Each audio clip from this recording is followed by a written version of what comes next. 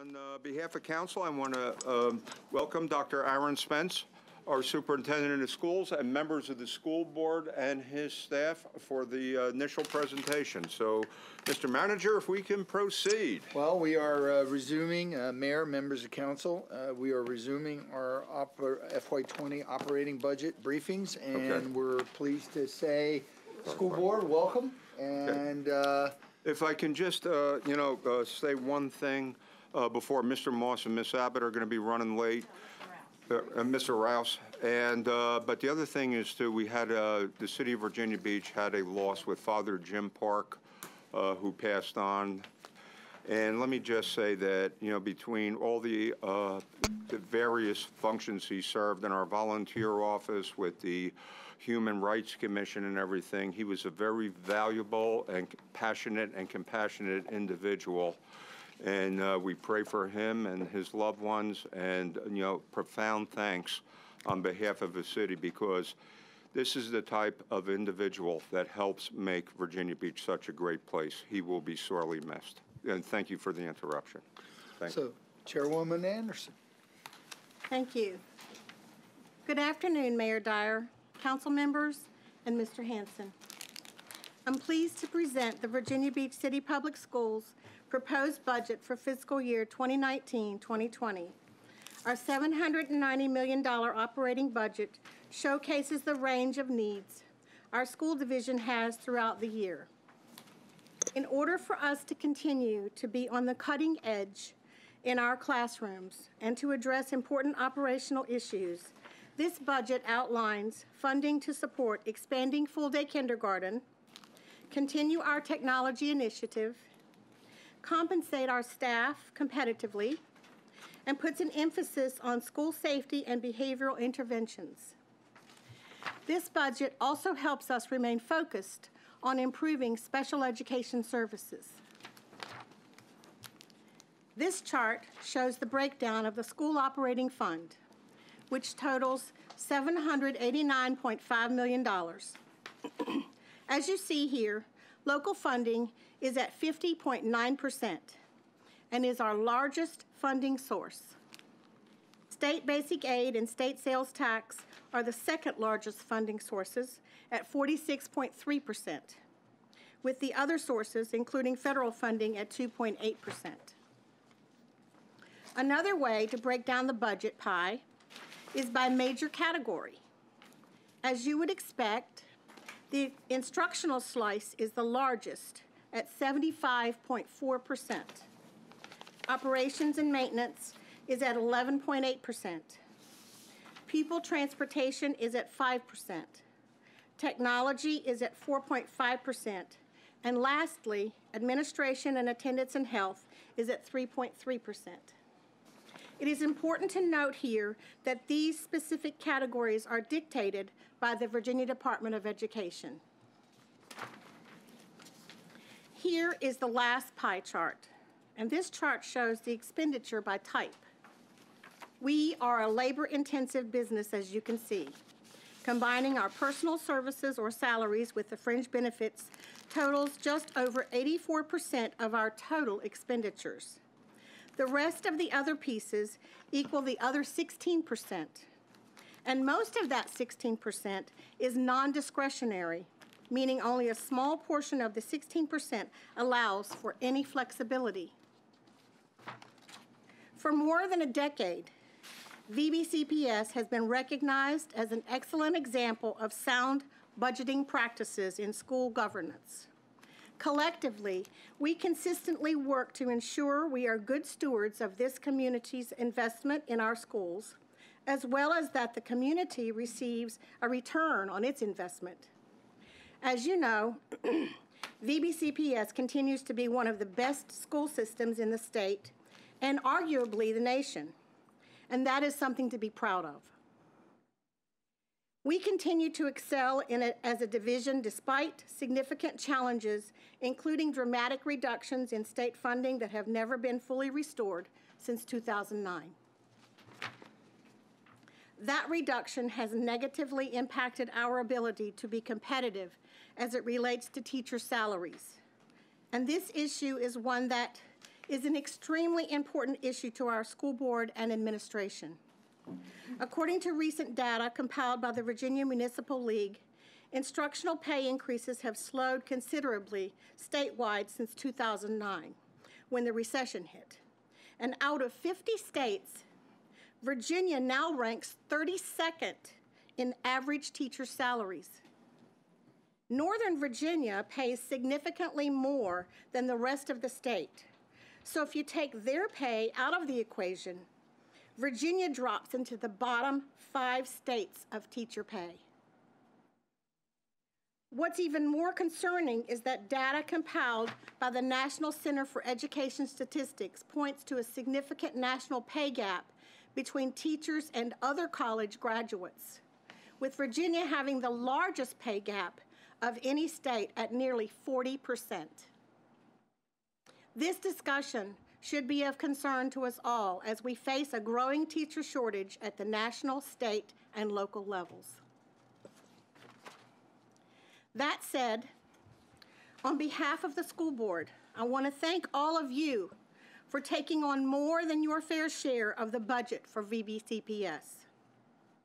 I want to be sure to acknowledge the financial investment that you and our community continue to make locally. As you can see here, the burden for funding of our schools has shifted since 2009, when the majority of funding came from state and federal dollars. Today, the majority of funding comes from local dollars. You stepped up for us. You've come forward for us. We appreciate that. Our community continues to invest in our schools and rightfully expects excellence from our schools. Despite the physical challenges I just mentioned, our staff and students have flourished.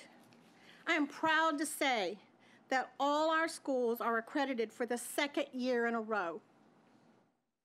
Our on-time graduation rate hit a record 93.3%. And we also saw our lowest ever dropout rate at 3.8%. Across the board, we have seen monumental gains in advanced placement scores and the number of career certifications earned by our students. Now, I'm going to walk through the overarching priorities outlined in this budget. While there are several key priorities for the school board, the first thing I want to address is the acceleration of implementing full-day kindergarten. As educators, we know the benefits of full-day kindergarten. By providing a solid foundation of learning to children from all backgrounds, full-day kindergarten programs ensure all students' academic, social, and emotional success. Another reason we are asking for funding to expand full-day kindergarten to all but 3 schools next year is so that monies for kindergarten will not compete with our ability to increase teacher compensation in 2020.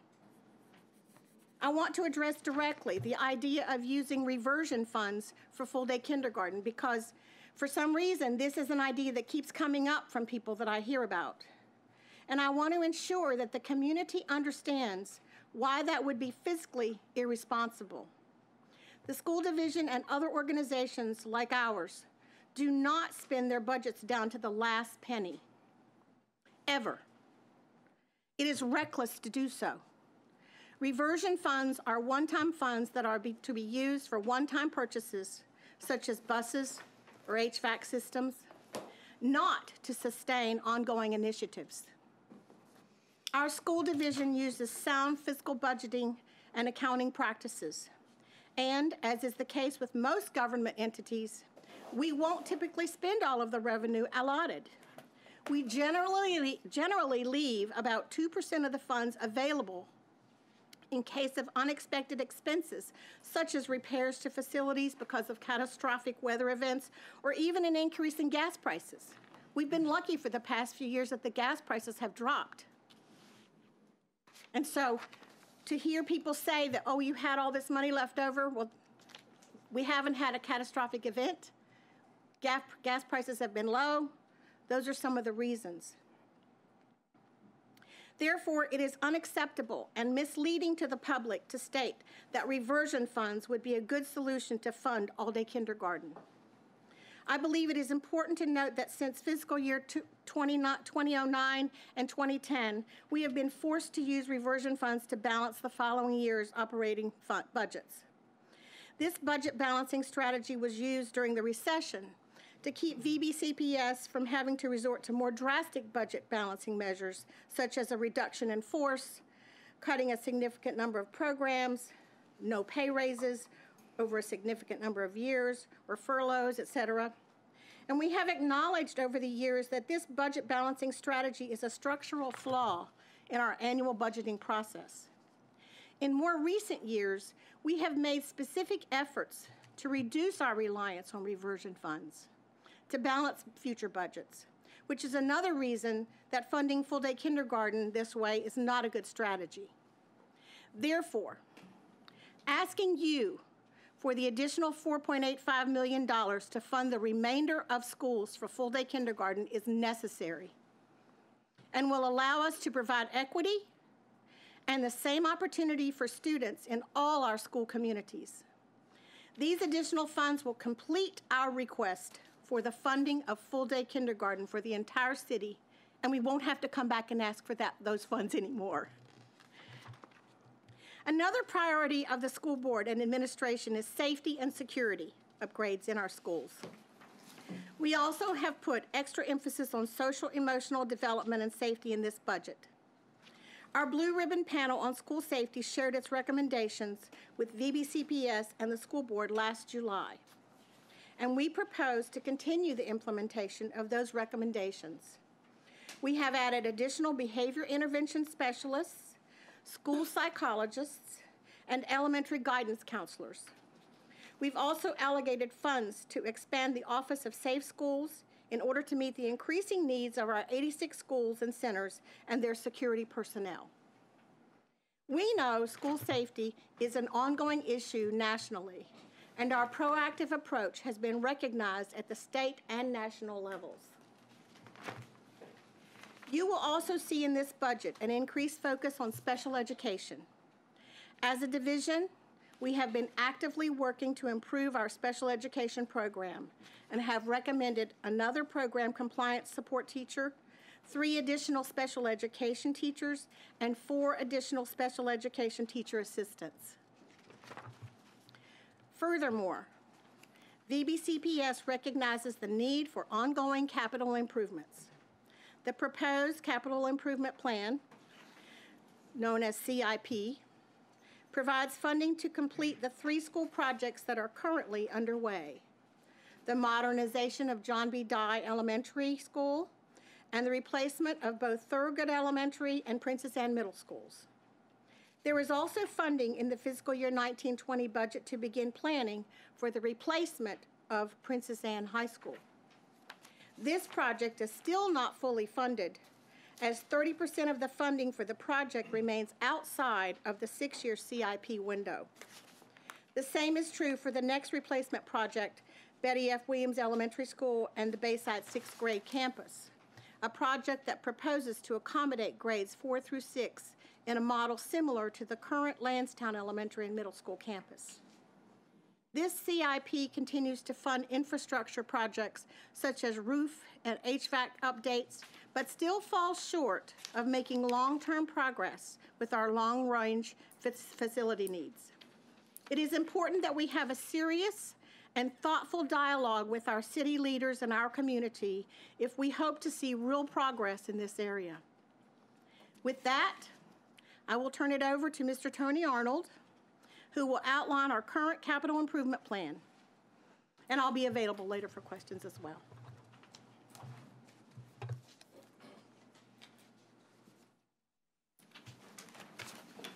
Thank you, Chairwoman Anderson. Good afternoon, Mayor Dyer, members of council, Mr. Hanson. Great to be with you. The Chairwoman mentioned the 3 projects that we currently have under construction. If you've driven down Great Neck Road, you'll see that we've got an occupied modernization of John B. Dye that's about 75% complete. We'll finish up late spring, early summer of 2020. We tore down Thurgood Elementary School last summer. That project's about 30% complete. We'll also finish in the summer of 2020. And on Seaboard Road, if you've driven by there, you'll see that we're actually swinging a lot of steel, a lot of progress made. Tore that building down in an early demo package. That project will finish in the summer of 2021. Those three projects represent an investment, as you see, of about $138 million. You know, it's always worth mentioning that you know, if you wind the clock back about 2 decades, that these buildings represent buildings 32, 33, and 34 in our long-range modernization and replacement plan. And so this community has invested north of $750 million in replacing our older assets. So that's something we need to be mindful of. That represents more than 3.5 million square feet of space, or about 1/3 of our total inventory. So we have done an awful lot in the last 2 decades.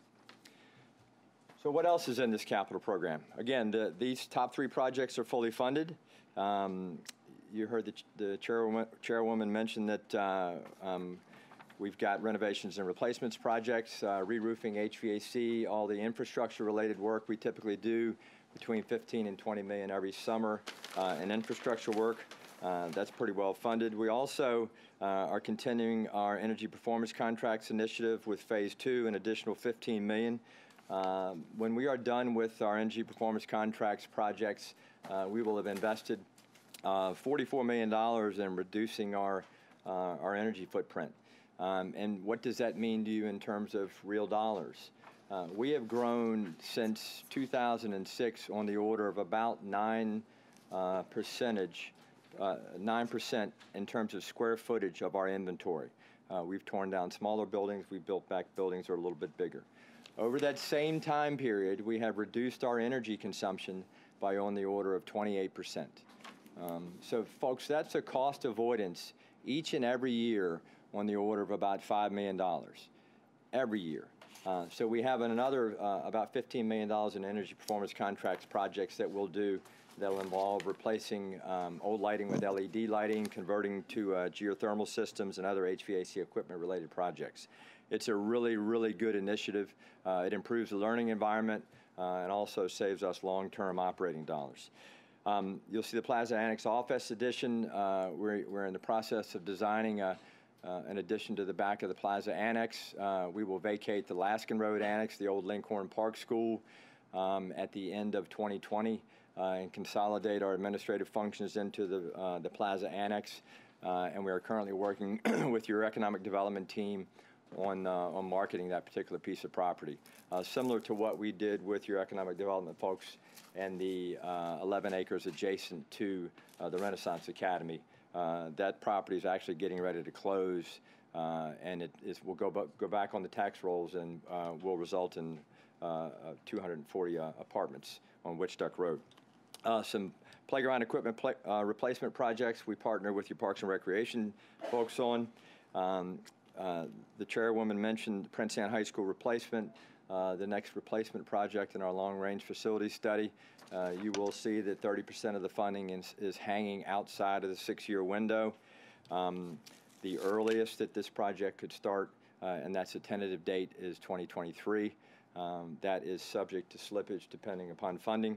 And then the only other replacement project in the program is the Betty F. Williams Bayside 6th grade campus, which has $1 million in year 6.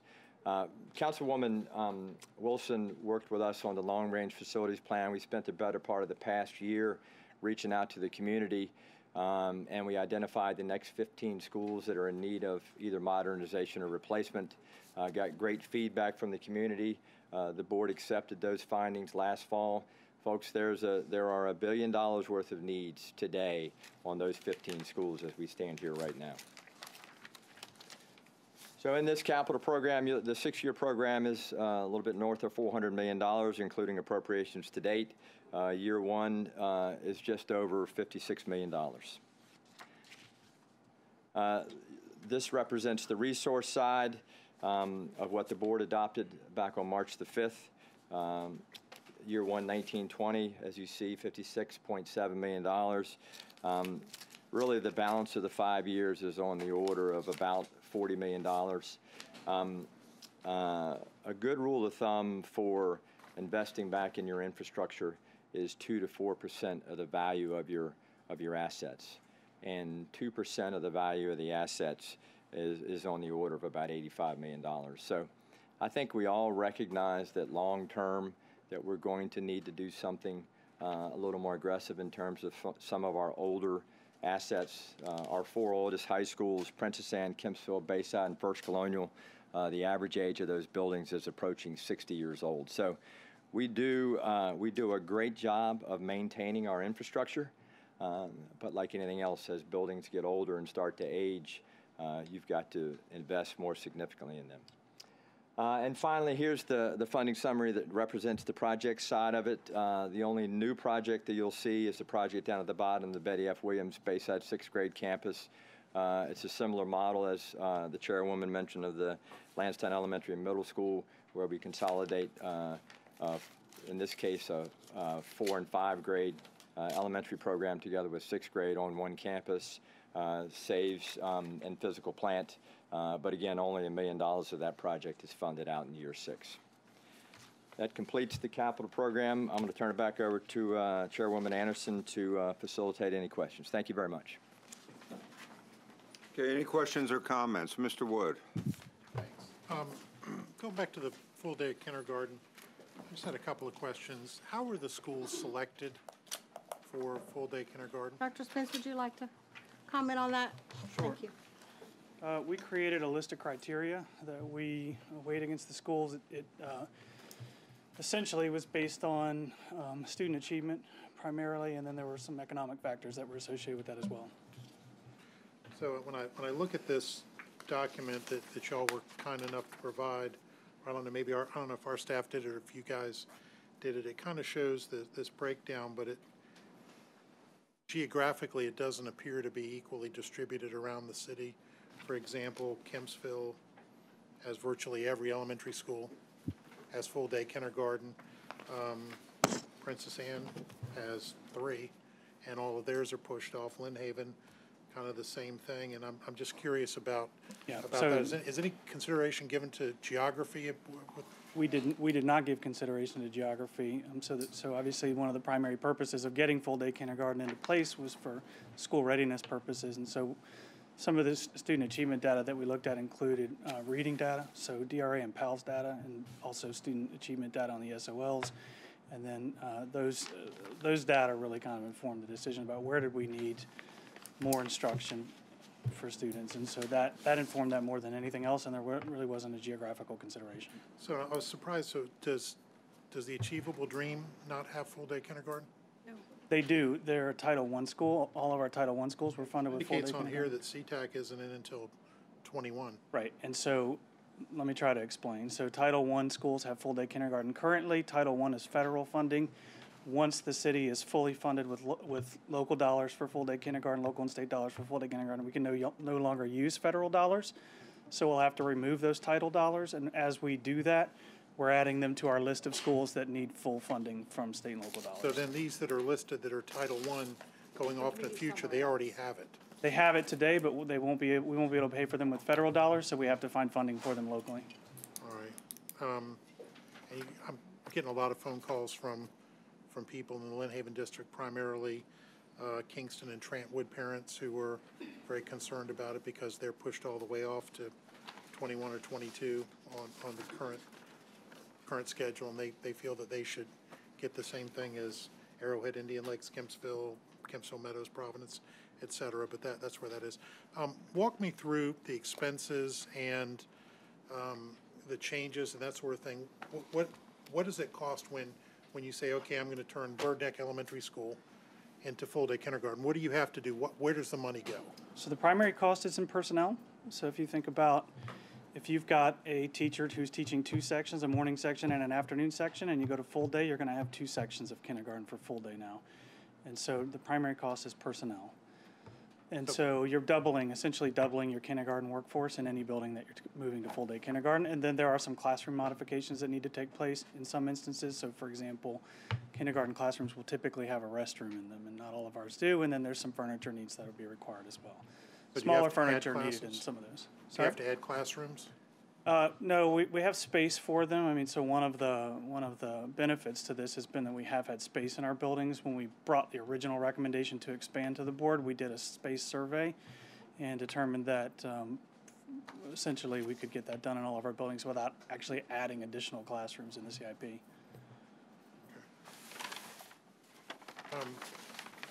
Could I get this done correctly then, showing the ones that are actually to have it, the Title I as well?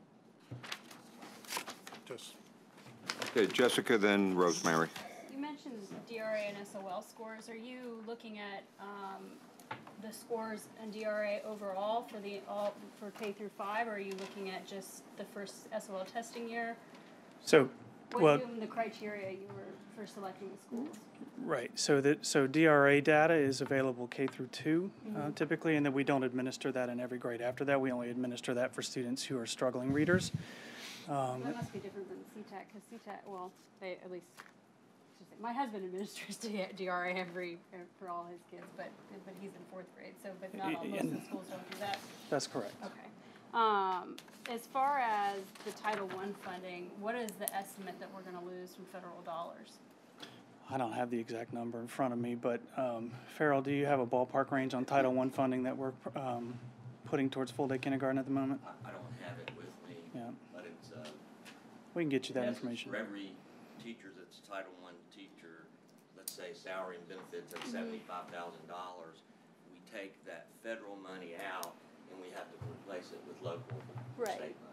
Are we losing any additional benefits for the Title I schools, or is it just the federal dollars? So we're not actually losing the federal dollars. We can't use them for kindergarten. So it's essentially a part of the law for federal title dollar spending, which is called supplanting, which basically says whatever you do for all students, you cannot use Title I dollars to do for students who receive in schools who receive Title I funding.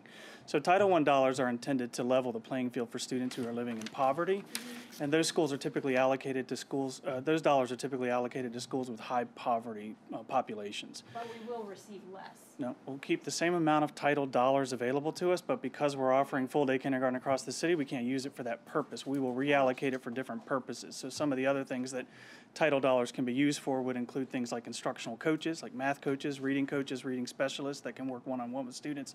We can also use that for class size reduction in our high-poverty schools. So there's a number of different things that we can do with title dollars.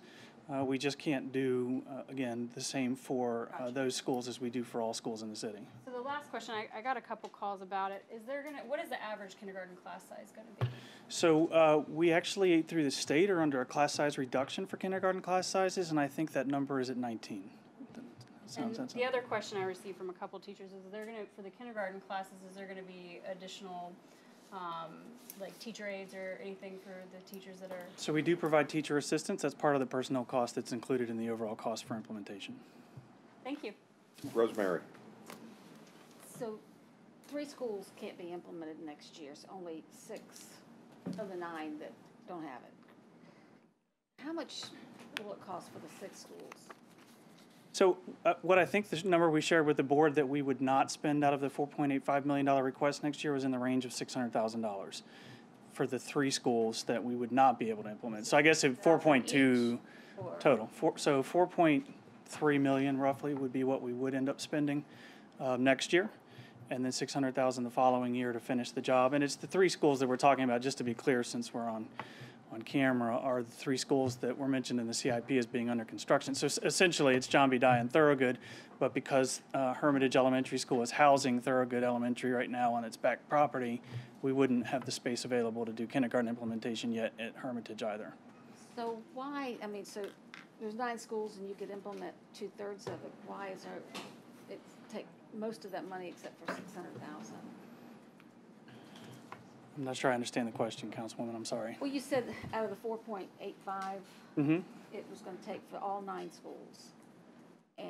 but we can only do 6 schools, and you said it would cost And, all. and just to be clear, it's actually 16 schools, because if we got that in advance, we would be tackling all the Title I schools at the same time.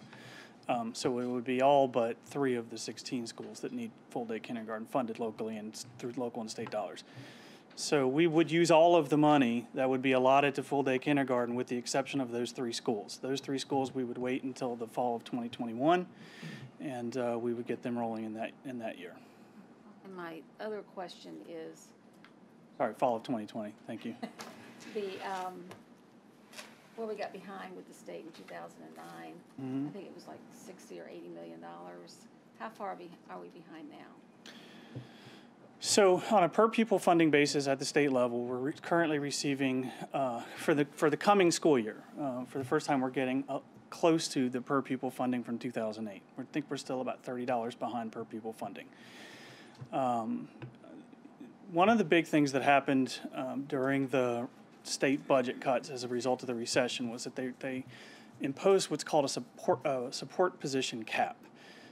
So it's just a little bit complicated in the school funding world, but here's what happened. Prior to 2008, support positions, which include things like counselors and psychologists and nurses and social workers, were funded on what's called the prevailing method of funding, which was on average across the state how many counselors were employed in schools, as an example. And so they would look at that on average, how many counselors were in every elementary school, and they would fund schools on that prevailing methodology. So if every elementary school had 2, then they'd fund every elementary school with 2, essentially. I mean, they'd put it on a per pupil basis.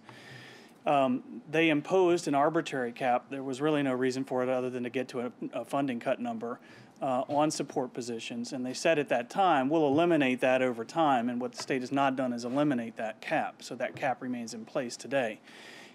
To give you a sense of how far we are behind as a result of that, if that cap were to be removed today and we were to return to prevailing funding methodology, that would be about an additional $25 million in state funding coming to Virginia Beach.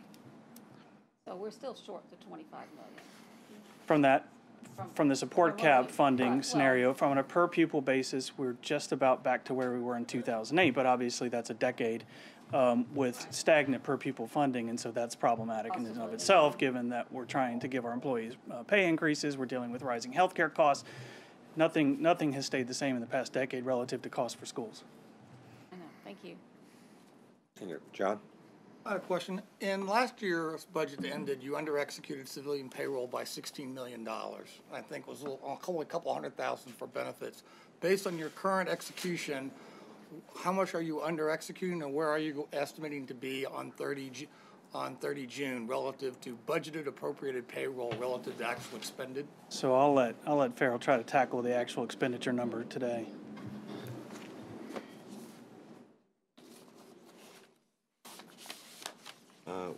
We're doing analysis every week now. We've been doing that for the last 3 months, projecting what we think our year-end expenditures will be and what our year-end balances will be.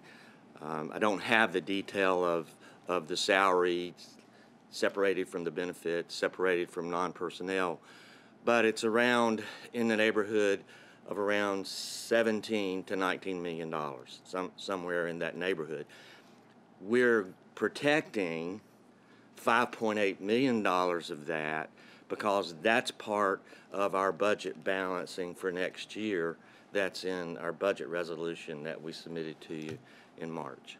The reason why I'm asking, because in last year it was $16 million under execution on the labor side, and the itemization was only a couple $100,000 on the benefit side, which would suggest, since most people take benefits, being health insurance, that you probably had the majority of your positions filled, since most of them are instructional personnel that are in a classroom, which would tend to lead me to believe that when you're budgeting for your labor cost, your actual execution average, you're over budgeting for what the average payroll is, because if you have a high fill rate, which I think what your report did show, few vacancies, that would mean that your labor cost curve versus your reality is over budgeted. And so that means you have a recurring excess. I would like to see the numbers That, that you could. that differs every year. It's not predictable from one year to the I next. disagree We with do that, but let me come back to my we question, do if I could, budget for please. attrition, which is Back to my what question, you're getting please. at. Can I come back to my question, please? Yes, sir. What I'd like to know is, going back 10 years, since you'd have historical data for payroll, because I think I've done this on the city side, and there is a trend line that while you can't get the itemization, it's within a band of normalcy, which showed over execution.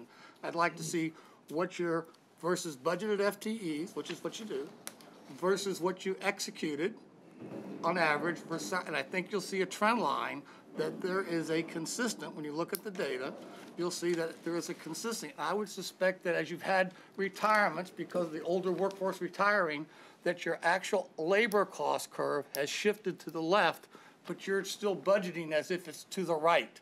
And that's the data I would like to see. If you're suggesting that we spend the budget down to zero, that's not going to happen. We're not going to do that. I'm not suggesting. That's not physically prudent. I think you're missing my point. There is a point at which, if your actual labor costs have shifted, because your personnel are younger, because you've changed the demographic profile, and your labor cost curve shifts to the left, that isn't spending to zero. That's not budgeting for money that you don't need to execute your new labor curve. I'm trying to understand the labor curve based on the demographics that changes as you have retirements, which we are having in large numbers, changes that cost curve. That's true in any company, it's true anywhere. I'm trying to understand why out of that change, we aren't funding the incremental $4.3 million, whatever, for full-day kindergarten versus raising taxes on people when you have the resources and the means to fund that if you properly budget and don't end up with $17 million at the end of the year, of which some of that is over budgeted to start with. That's a commentary. I understand we might have different positions, but the data will tell the story. We can do that analysis. Thank you. Thank you. Anybody else at this point? Okay, thank you all very much. Most appreciated. Thank you.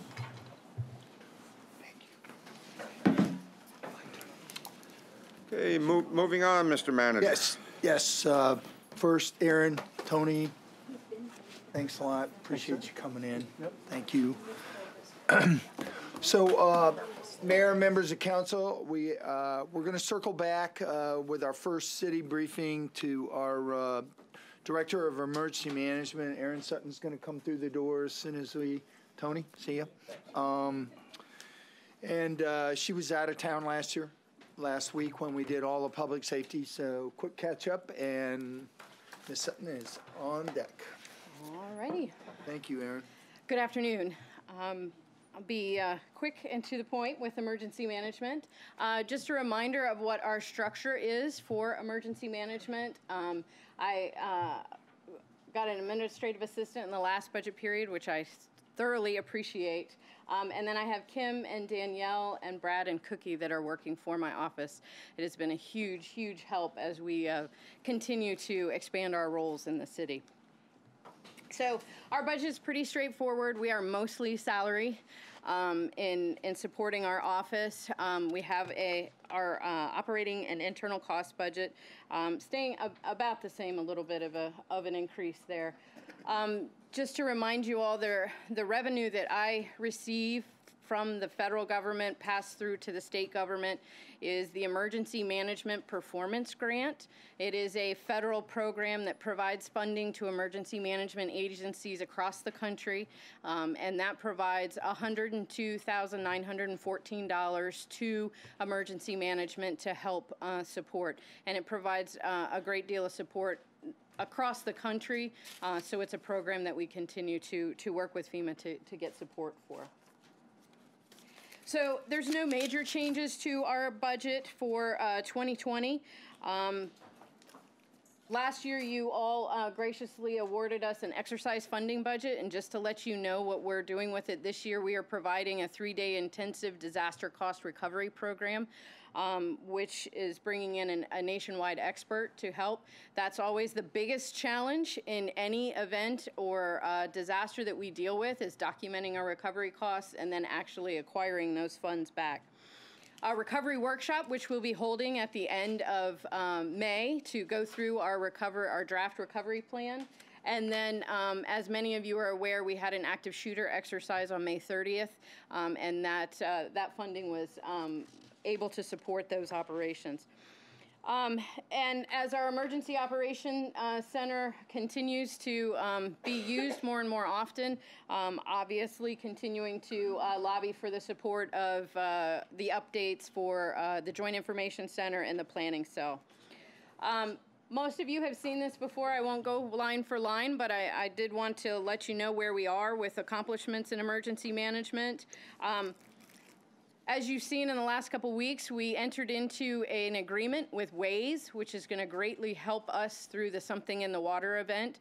That was a long time coming, and that community partnership is allowing us to bring in data and work with our traffic engineering, but also it's going to allow us to edit and support not only for Something in the Water, but also for those flooding events that we have. Working with GIS, we are definitely improving our situational awareness and building various dashboards to help provide information. Just a review of the activations we've had. We are still working on the Flood Mitigation Assistance Grant Program. We went back to the drawing board on that and asked FEMA to help us change how we were doing that. It has been extremely successful in taking us out of the equation and allowing the homeowners to directly contract with the construction firms to help elevate their houses. And we have elevated 4 to date, and we have 6 in the queue right now that are getting their estimates. So hopefully we will move through. We have 22 houses with funding that we're hoping to move through in the next 12 to 24 months. CERT continues to be extremely active in holding upwards of 4 or 5 classes a year. So they have been very active in our special events as well, and providing support to the police department for their exercises, and just recently helped down in Creeds as they were practicing for Something in the Water.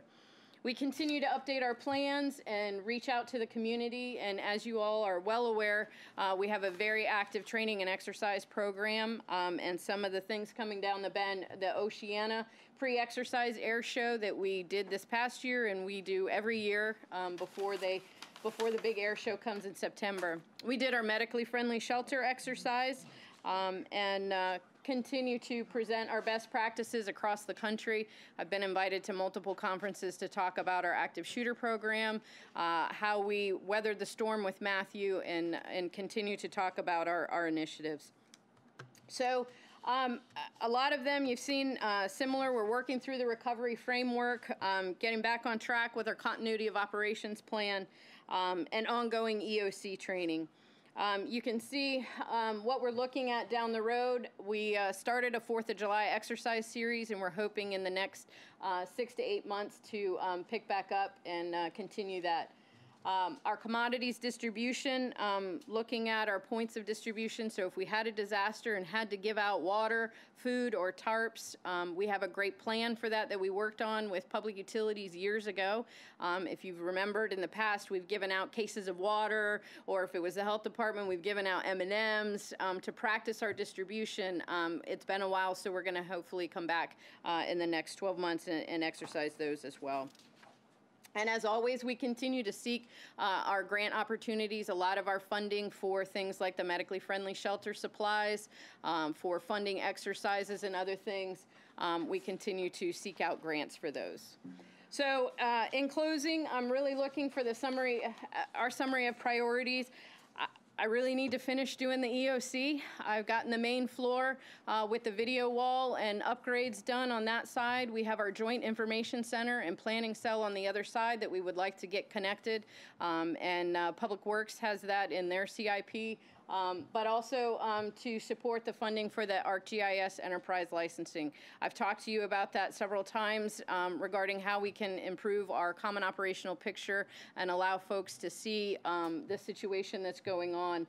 We're working on several of these dashboards with Something in the Water, so they will be in the EOC for this event, but continuing to look at that enterprise license, it will open up a great deal of other applications that you get with enterprise licensing. So that's all I have, just to kind of an update of where we are, and I appreciate your time. Any questions? Any questions? John? I know the Navy has an annual HUREX, is what we call it, hurricane exercise. Yes. That we do. Obviously, lots of parts of that we would, as a city, wouldn't be involved in.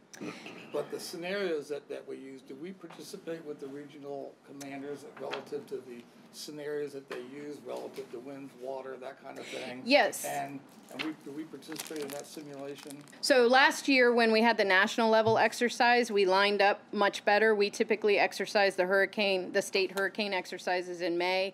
The military tends to be at the beginning of April, so we've kind of been out of sync. And so last year we synced up and actually worked through kind of their benchmarks, our benchmarks, and kind of brought some of those together. The last 2 weeks they've been going through their HUREX, and I participate, my office participates. We try and attend or listen in on their conference calls and answer questions on, again, it becomes those benchmarks. When are shelters opening? We talk through some evacuation challenges, things like that. So we do participate with them. And do you maintain a book somewhere, or is it online of the different exercises you do, of the lessons learned? And maybe not here, but later, I'd like to understand what we've learned from the different exercises we've done, and what have we acted on and improved as a consequence? So we do after-action reports for every exercise and every event. So from Winter Storm Grayson to Hurricane Florence, we have after-action reports, and I can certainly make those available. And are there aspects of that we learn as we try to do things that would be beneficial, and maybe we already do, that we share for residents as they approach the plan for season? Excellent on your part. Yep. My last question, we see a lot of presentations here that talk about GIS software and licenses, and this has got to at least be the fourth one, I think, I'd like to know how many GIS licenses that we have.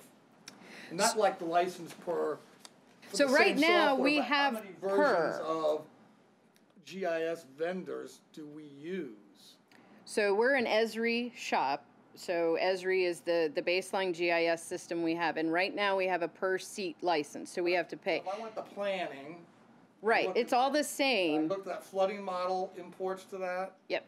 Okay.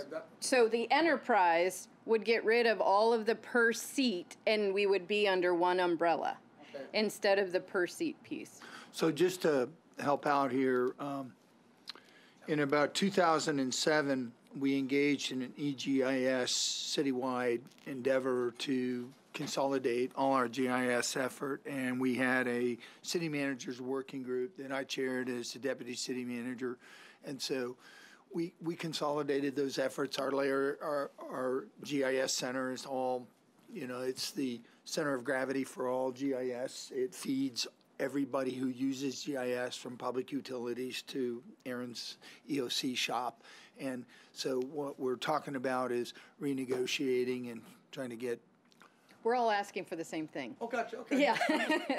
But they've got a pretty good gig, because they control the licensing, and we're compliant on all aspects. So we're trying to work out, because we've become such an ArcGIS related institution, we're looking for a better deal. Gotcha, that makes sense. Now, in your EOC center, are you gonna have I know you talked about the screens, but they have the table screens that allows you to see the layers of your GIS systems. Are you familiar with that? Yep. Probably it's too rich for this budget cycle. It is. It is. I don't understand this, but that is something we should be having on our eye, because that really gives you especially when you're looking at flood mitigation and other kind of things, because I talked about this visualization tool. Yep. When you see those table mount things with those looks, it's a whole different perspective than a normal two-dimensional look when you're thinking about the issues that you have. So that's probably something to add to your Christmas list for next year. Thank you very much. Okay, anybody else? Thank you, and thank you for what you do. Very important. Appreciate it. Aaron. All right, next we'll have Director of Libraries, Eva Poole. And there she is, right on cue, with team. Yes. Shelby, how you been? Great. Okay. You can do the introduction. All right. Good afternoon, Mayor and members of the City Council.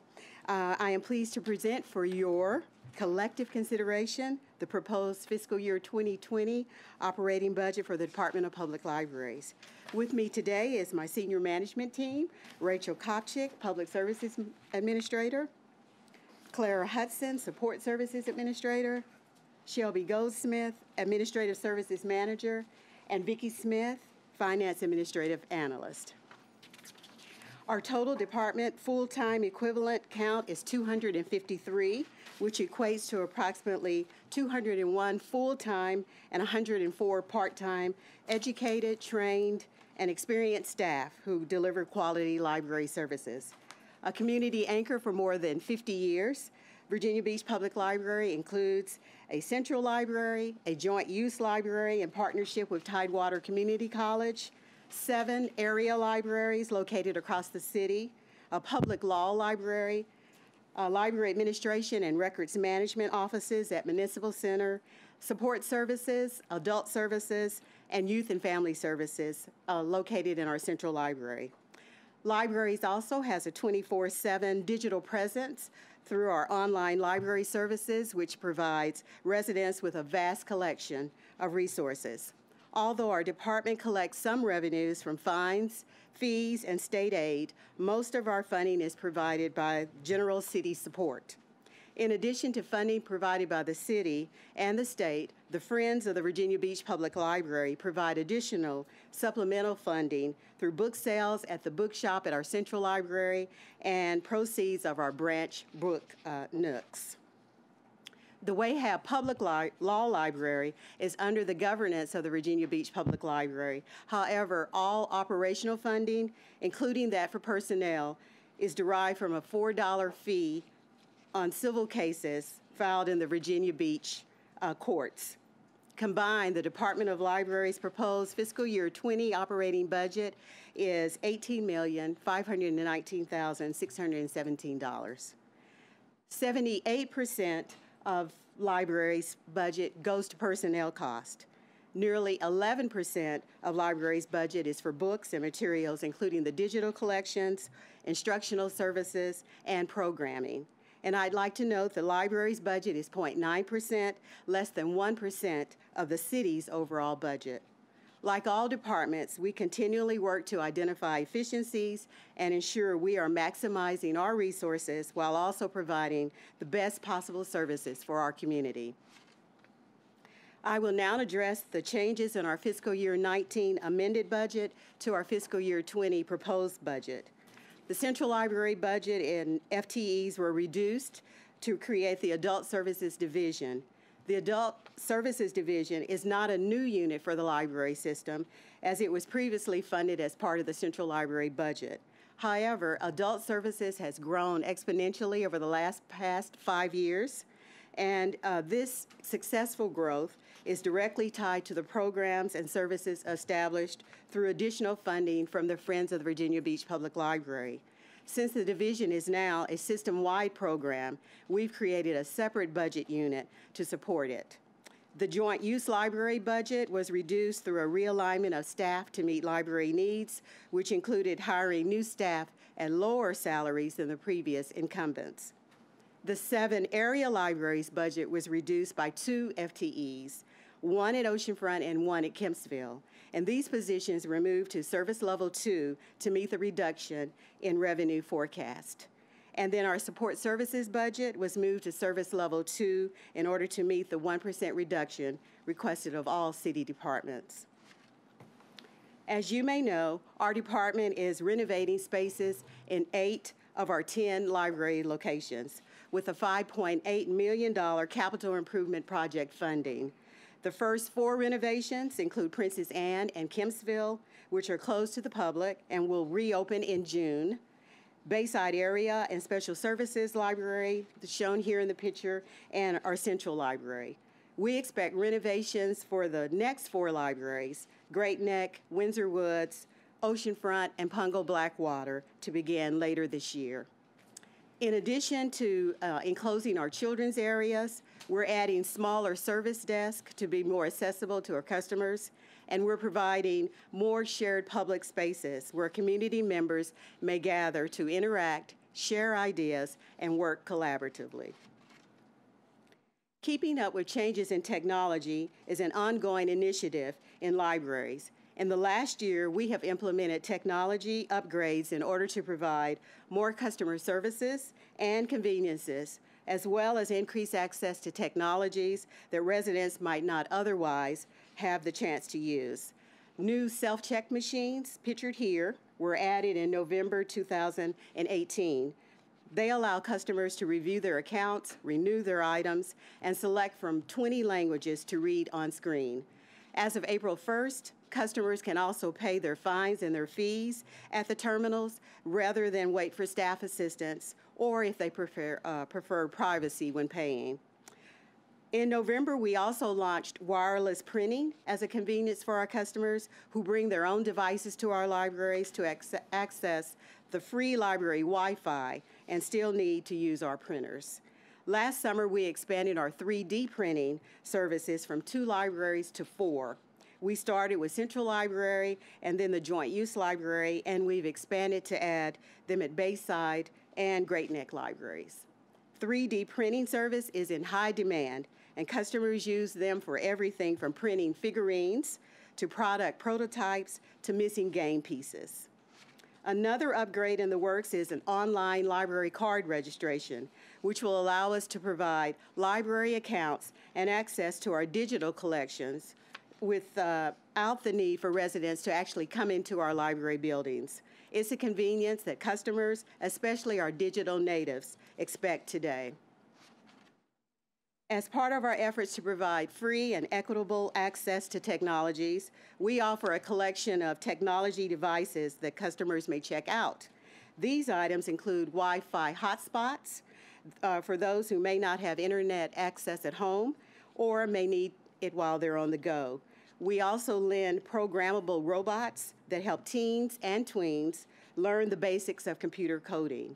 And thanks to a generous donation from the Back Bay amateur astronomers, we also lend telescopes for families to check out and view the night sky together from home. The skills needed to succeed in the 21st century are changing dramatically. Existing and emerging jobs are increasingly requiring both technology skills and soft skills, including creativity, problem solving, and perseverance. Having confidence in one's ability to learn new skills and to use new technologies are also critical for success. Libraries is therefore using age-appropriate educational coding toys in programming to introduce basic coding concepts to children as they have fun solving puzzles and playing games. We also provide library programs in order to teach science, technology, engineering, art, and math, which are STEAM concepts, to help residents of all ages build the skills they need to survive and thrive in a 21st century world. We teach coding to children and teens in our buildings using robots, and we take some robots on the road to Virginia Beach and Bayside middle schools to bring the opportunity to teens after school. You may have seen the recent article in the Beacon and the Pilot online that talked about our wooden robots used to teach basic coding skills to young children without the need for screen time on a computer or other device.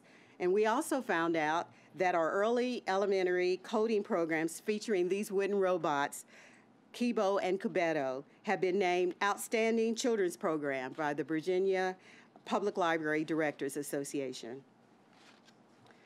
Libraries provide resources to support the needs of students in grades K through 12. On May 1st, in partnership with the schools, we will launch student public library accounts for all 67,000 public school students who will have automatic access to our digital collection using their current school ID numbers. This will be especially helpful for children who might have transportation or other challenges that prevent them from coming into a branch to obtain a library card. The student accounts will provide students with instant access to ebooks, research tools to help them with their homework, online Microsoft Office courses through lynda.com, and our language learning platform, to name a few resources. No library card will be needed, and no fines or fees apply. Parents may opt out of the program if they choose. Schools and libraries have long partnered to provide Virginia Beach children with the best possible resources and opportunities, and we're committed to working together in support of improved educational outcomes for all students in our community. As our library plays a critical role in school readiness, our paradigm has shifted to outreach services because we know that people's life changes are profoundly impacted by the age at which they are exposed to books and storytelling. And because children in low-income families are less likely to get sufficient exposure to pre- and early literacy activities at home, our library plays a key role in providing this public good. The city recently replaced our 2001 WinStar with a new Ford Transit Connect shown here on the left. This is a supplementary early literacy outreach vehicle, which our staff takes to area preschools to provide story times, book deposits, STEAM outreach, and teacher trainings. And with support from the Virginia Beach Foundation, we are purchasing 2 vehicles to sustain and grow our outreach capacity and meet the needs of our community members where they are. The cargo van shown on the right was funded with a $66,000 grant from the Virginia Beach Library Foundation, and we are pursuing a fully customized 2019 Ford Transit van to more efficiently provide early literacy outreach. And this vehicle will help us serve residents of all ages out in the community and bring technology and programming directly to them. Our goal is to have a mobile laptop lab on the van and other tech-specific services that we can load onto the van and take out into the community.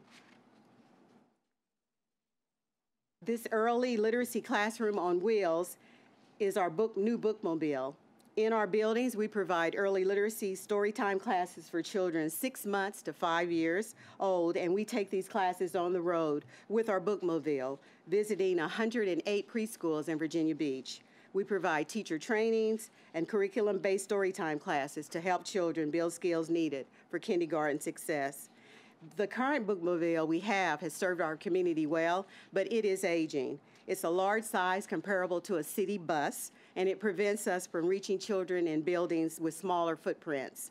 The Virginia Beach Library Foundation received a $60,000 grant from the Hampton Roads Community Foundation toward the purchase of a new, more versatile bookmobile to sustain and increase the library's reach in Virginia Beach. So combined with this grant and others that we've received, we've helped secure half of the $210,000 cost, and we continue to raise funds in partnership with the city. It's a busy and exciting time in libraries. Our staff are preparing for our annual Summer Reading Challenge, which reaches more than 13,600 children and teens with the goal of helping them maintain their reading skills during the break from class. In partnership with the Virginia Beach City Schools, we visit 10 Title I schools once weekly to provide story times, enrollment in the Summer Reading Challenge, and free books for the children to keep. The effectiveness of this partnership is evident in the results. Once again, 71% of the Title I students who participated in the Virginia Beach Public Library's Summer Reading Challenge either maintained or increased their developmental reading assessment score. These results match those of last year and are consistent with the results achieved year after year. As we celebrate our 60th anniversary this year, as a municipal library, I want to thank the members of City Council, our City Manager, Dave Hansen, Deputy City Manager, Ken Chandler, as well as the members of the Management Library leadership team for recognizing that our library system is a critical entity in our community that has continually adapted to provide our residents with the services and resources they need and expect. And on behalf of our library staff, we thank you in advance for full funding in fiscal year 20. And I'd be happy to answer any questions you might have. Thank you. Any questions? John? When you said 108 preschools, I'm assuming that includes private sector and church preschools? I believe it's just...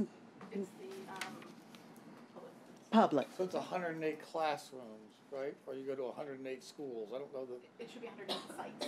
Okay, 108 sites. Sites, right. Is there a reason why we don't look at the churches that serve in low-income areas, churches that serve those people for preschool, do those services? Because those also are people in need. Is there a reason why our scope is limited to public schools? So that is something that we're happy to take a look at and provide further I'm just information. because it's a client, it's another group, and it's Sure. within the mission. And the other question I had was, what support, if any, do we outreach for people who homeschool children? I know you have stuff for that. If you could just comment on that just briefly, that people that From might what not know. I understand, our homeschoolers come into the library to use our services, most of them, because we are their library instead of the school library. So I assume they are mostly getting their services from coming into our branches. So will they be able to register for the same type of service that the public school kids do on that new access program you talked about, because they don't have student account numbers? Right. Will they be able to get those same type of accounts? There are other options for other schools, like the homeschoolers. They could come in and get a youth services card for full access. The school system is just for our electronic resources. So homeschoolers, private schools could come inside the library and get a full service card. It's amazing how many homeschool children there are in Virginia Beach. It's a phenomenal number. Thank you very much. That was an Sure. excellent presentation. Thank you Thank very you. much. Anybody else? Yeah, Jess. I wanted to Jessica? comment, you all do such a wonderful job, and I can't wait for the Kempsville Library to get open again. June My is son coming. asks me every Sunday, so when are we going to the library? I was like, it's not open yet.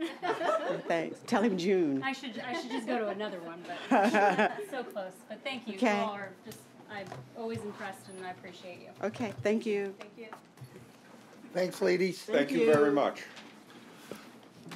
So, Mayor, members of council, next we're going to have Interim Director for Economic Development, Taylor Adams, and Mr. David Couch. Taylor, thanks for being here. Thank you. Good afternoon, Mayor, Vice Mayor, and Council. Good afternoon, Mr. Hanson. This will be a quick overview of our budget. Just a reminder of our organization.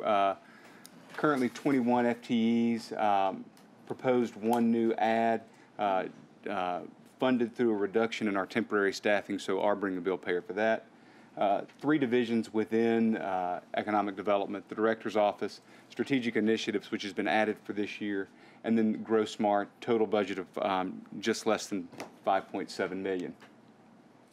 Here's a breakdown of the pie, and again, a little more on strategic initiatives here in just a moment. You'll see the Director's Office traditionally carries everything that is in the strategic initiatives line. Why are we breaking this out? This is just to give better visibility and clarity into what's going on within the department as it relates to staff function. This is so that it's easier for me to basically track staff activities and provide better reporting. Grow Smart, not a big change in funding there. You'll see we are bringing our budget in at just less than $262,000 less than last year.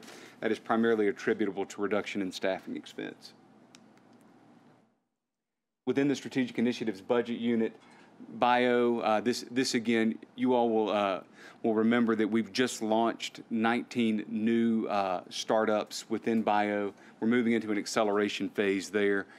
It's important that we add some focus to the way that we are reporting and monitoring what's going on within bio. Same with cyber. Cyber continues to be cybersecurity in particular continues to be a hot sector for us. We want to know what's going on there and make sure that we understand everything, all of our successes within that space. And then also advanced manufacturing, logistics, and retail.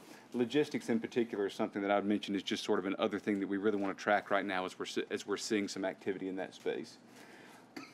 You have heard us say, and we are continuing to focus on enhancing what is the small business ecosystem within our community and creating a better avenue for startups, and particularly our outreach to diverse populations of business owners.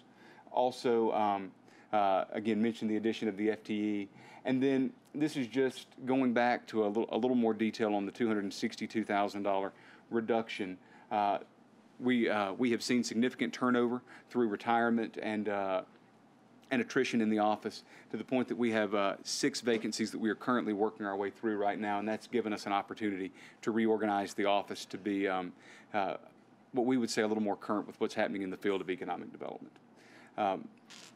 GrowSmart is working through the final pieces of receiving a Bloomberg What Works Cities grant. This is an exciting announcement for us. We are reserving just less than $51,000 as the match for the first year of what is a 3-year grant from Bloomberg, but we want to firm that up and come back to you with more information in the future. I'm not going to read all this to you. This is just a quick reminder of the many initiatives and other activities that we have underway at present. Most important thing here to mention again for Virginia Beach Bio, the enhanced small business activity, and then I'll add one more to this, which is sort of eating up a lot of my time right now, and I think more, and it's our site readiness and the development of shovel-ready commercial and industrial sites here in the city. With that, I'm happy to take any questions. Questions? Yes, sir. I'd like to jump in. I've got to engage you. We've got to have this conversation. Or you want to lead out with the questions, or you want me to run it? No, I just said that was on my list, that had not been resolved from the retreat. Correct. I have been sharing with you my conversation at the regional level. There is a master agreement to remain engaged with the region as a member of HREDA. You saw I gave you copies of my markup. My markup was the result of Taylor's work with Ron sitting together and trying to evaluate what the city's participation in HREDA had been, what the feel of the region was about our city. Also to gauge the conversation, a rather engaged conversation you all had at your retreat about HREDA, and the concerns that you had with regards to cost and return on investment, if I had to classify the conversation. My meetings with the large city managers, that special committee that was formed to have a discussion with the HREDA leadership, in my opinion, proved fruitful. And I responded with a letter to you all showing you the markup of the changes that they are committed to making to accommodate Virginia Beach's continued one more year in HREDA. HREDA 3, I call it, because, as you know, their executive director has moved on, and the business leadership members have decided to take on a fundraising initiative whereby the private sector will match the government sector dollar for dollar, which has never happened. It's been pretty much 80-20 would be the best I think I've ever seen numbers-wise. So the master agreement, if you read carefully, it shows that we'll make installments related to matching. They are the leadership of the privates are out there engaging in all the jurisdictions that are participating in HREDA to raise those funds. They have, the latest report I had last week was they are doing very well at matching. Some of you have had some meetings regarding that, and hopefully you're hearing the same thing, that they're coming through with the business commitments. Commitments are not the same as cash delivery of a check. So you saw in my markup of the master agreement a request for quartering or semi-annually making our payments, and that they are giving reports back to have those dollar-for-dollar matches associated with that. Also heard from you a concern about weighted voting, or the lack thereof, in regards to our significant dollar contribution. There was a very engaged discussion with fellow city managers with regards to that. There's a concern by some cities that if Chesapeake and Norfolk and Virginia Beach form an alliance on an issue, we would have the votes in weighted scenario to overrule everybody else in the group, and that's true. If Chesapeake continues to grow, there's actually a math formula that would say that only Chesapeake and Virginia Beach could bond and overdo the other members, depending on their growth rates over the period of years to come. There was also a concern that if that was a scenario created, there might be reluctance on the part of the elected bodies in other jurisdictions to want. I think that's a perception of Virginia Beach that is in change. I say that because we continue to step up and participate on numerous regional initiatives. We are sharing far more than we've ever shared, at least from my 14 years, my perception. And that's a conscious effort because when you hired me to move from the small cubicle to the larger cubicle,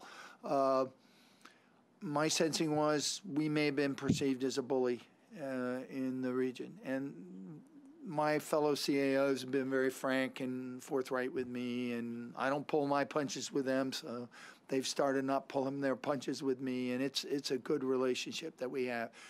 And so working deliberately to be a better regional player is really important for the largest jurisdiction in the region and, you know, one of the most prosperous. And so there's been a changing of their perception thanks to a couple of initiatives that you've endorsed and that you have participated in from stormwater. And I know it's not where you want it to be, but you're in the trenches, Ms. Henley, and thank you very much because I serve on the CAO subcommittee for stormwater, and I'm in the trenches there to broadband.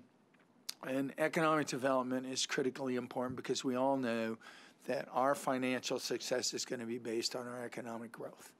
And so the last item of concern that I heard from the retreat was the $450,000+ per capita increase that they had put to us.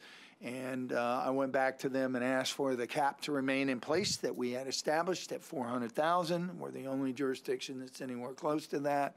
And so they concurred, and they have kept us at that. There was some other wordsmithing in there about metrics and being responsive to local needs. Some expansion of the clustering, the areas that are emerging from when the IBM study took place. There's some more modernization taking place, some more applicability to what our city provides as opposed to something like Suffolk with large land use and ready to develop. I will tell you that what Taylor has learned and what Ron and I are supporting and working on is we really haven't thought past the corporate locations, corporate park locations that we have. I think the biomedical park now being called Innovation Park because we think there's other opportunities for other emergent technologies to move in there and to be participative in that land development that we are going to break ground on to get the entry road area there across from Winterberry, but that's a good access because we've invested in our Princess Anne, and to get the stormwater and the BMP and the utilities and the broadband all at a site-ready condition. But we also have to advance our investment in other sites that are ready to allow outside aid organizations, private companies to look at us. The leads from the state council come through the regional organization. That is the way the Commonwealth is working from their Secretary of Commerce. And so those leads, if they are to come, if they come through the state, will funnel through HREDA. And participating and remaining a member of that organization connects us to that. I can tell you that the track record of HREDA producing for the city of Virginia Beach is abysmal. Just not going to sugarcoat it because you all know we really haven't gotten much. We really haven't gotten anything, to be honest. So in my budget, I did put $400,000. If you were to say, nope, we're not going to do that, I would ask you to allocate that money to hiring 3 to 4 more coordinators to ramp up what we're not going to be able to have if we resume our relationship with the region, which, quite frankly, my take of our organization, my economic development department, was that we were not fully engaged, nor were we as participative or collaborative or responsive as is necessary to run down leads. And I also question the capability of our leadership to get that done. And that translates into our ability to develop our personnel to do those actions. And so we are weak on that front. We've had 6 retirements because things need to improve. And we are working in the background to resurrect a competency level, but more importantly, the word accountability is being brought into this department. And so this is a rather elongated catch you up, but there is a lot behind what I'm telling you today that's ongoing with regards to what needs to take place. We, Virginia Beach, have been a fairly successful city. We have been able to attract people because of the quality of life that you have maintained as the elected body and invested in. We've also been able to preserve that quality of life due to our delivery of quality services. And I only wonder, as I sit here as your city manager, that if we were this good, could we have really been this good? And so this emerged in my speech to the Central Business District in January, the speech that I usually give, which was about really realizing the potential. Because I don't believe that we have realized the potential of what our economic development department can really deliver. And that's what this interim director has been challenged to do. And that deputy city manager has been full-time trying to help evolve. So that's my pitch for staying in Harada, and I'm prepared to answer any questions related to that and allow you to tackle Taylor's work in ED. So Dave and I met yesterday, and we talked a lot about the leadership of economic development, and he mentioned that you're doing a lot as far as metrics, and if you could elaborate more on what the new leadership is doing so we have a better grasp of what's changed and how we're improving. Sure, and so would like to reserve the right to come back with something a little more polished than what you're going to hear right here. But the first thing that we realized, we needed a better understanding of what is baseline data. You didn't have to go far to hear a lot about where we performed, not just as a city, but as a region, specifically the MSA compared with other MSAs. We often heard that we were falling behind. That did not align with what we were seeing on the ground in our own city, though. And so we're working. We have I would call it an emergent relationship with 2 economists working in higher ed full time. The idea being to better understand what was our actual performance over the forecast period. We think this is a key contributor to what can become a true indication of a local gross domestic product. That's not something we've ever been able to show you, but it's a cornerstone of our business, because we can make all the announcements in the world and we can give you all of the job creation and all of the economic investment numbers in the world, but if we don't understand the other side of that equation, i.e., what is the exit rate from our local economy, and why is that happening, we can't really give you a true factor of what growth would be. So it's really within that vein that we're building this. Also, that would be sort of at the strategic level. At the tactical level, we're building what I would say, coming off of Mr. Hansen's words, term accountability. The idea is, who are we seeing, why are we seeing them, what are we doing there, and what's the value to the taxpayer of Virginia Beach? Again, that is the who, what, when, where, why, and how of what we're doing is sort of a core component of doing business on behalf of the public, and we understand that we've got a little work to do in firming that piece up as well. Finally, I would say the third bucket would be how we're handling the investments that are made into local businesses here in Virginia Beach. And the program is called the Economic Development Investment Program, not incentive program. And so a big difference for me between an incentive and an investment's expected to have a return. So I think we owe the community a little more information on what kind of return they can expect out of the investments that we're asking the public to make in local businesses. Yeah, Jess. So, just to make sure I heard you right, and I appreciate that. I like the idea of moving to investment versus incentive. As far as what we're looking at, I'm sure the economists you're mentioning are looking at what would have come organically or naturally to us versus what we're actually getting as a result of our work and our effort. So yes, we believe that's the confluence of where the increased accountability and the data that they gather come together. It's if they can tell us how our region would have grown organically, and then we can chart performance either above or below that, then we really know what the office did. And yes. Are we doing an analysis of what is creating the best positive environment for businesses to grow organically, so we can pick up on those smaller businesses that have a lot of potential that maybe, you know, but you always talk about like the Amazons or right. Starbucks, and the truth of the matter is that if you make one of those companies, you're more likely to keep and retain them versus trying to bring them into the area. So that is yes. Okay. Admittedly, that is not a place where we have a great deal of data today. One of the things that Ron and I talk about a lot, and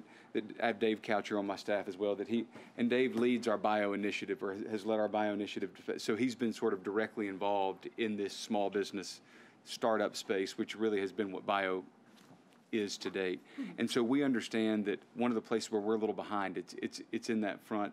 If you look at some of our neighbors in the region, there's one community that has five spaces focused exclusively on small business startup and building an ecosystem. They announced another one last week. We have 1701. I don't have anything else, and our office is not traditionally engaged in that space. So that's one where I would tell you we need a little more strategy before I can bring you a meaningful metric on what success would look like. But we understand that we've got to go there, and quickly. Absolutely. Wonderful. Thank you. Yeah, John. I went back and looked at the last year's adopted operating budget. Yes, sir.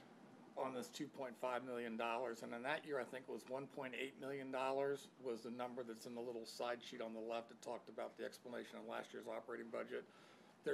And this year's there was no description in the operating budget as to what the $2.5 million was going to buy. There is a note that was supposed to be a transfer payment to the Economic Development Authority. I think we need to really revisit when we move money to that organization. I think we need to think about why we're setting money aside, because I think what if the opportunity came in that was $4 million?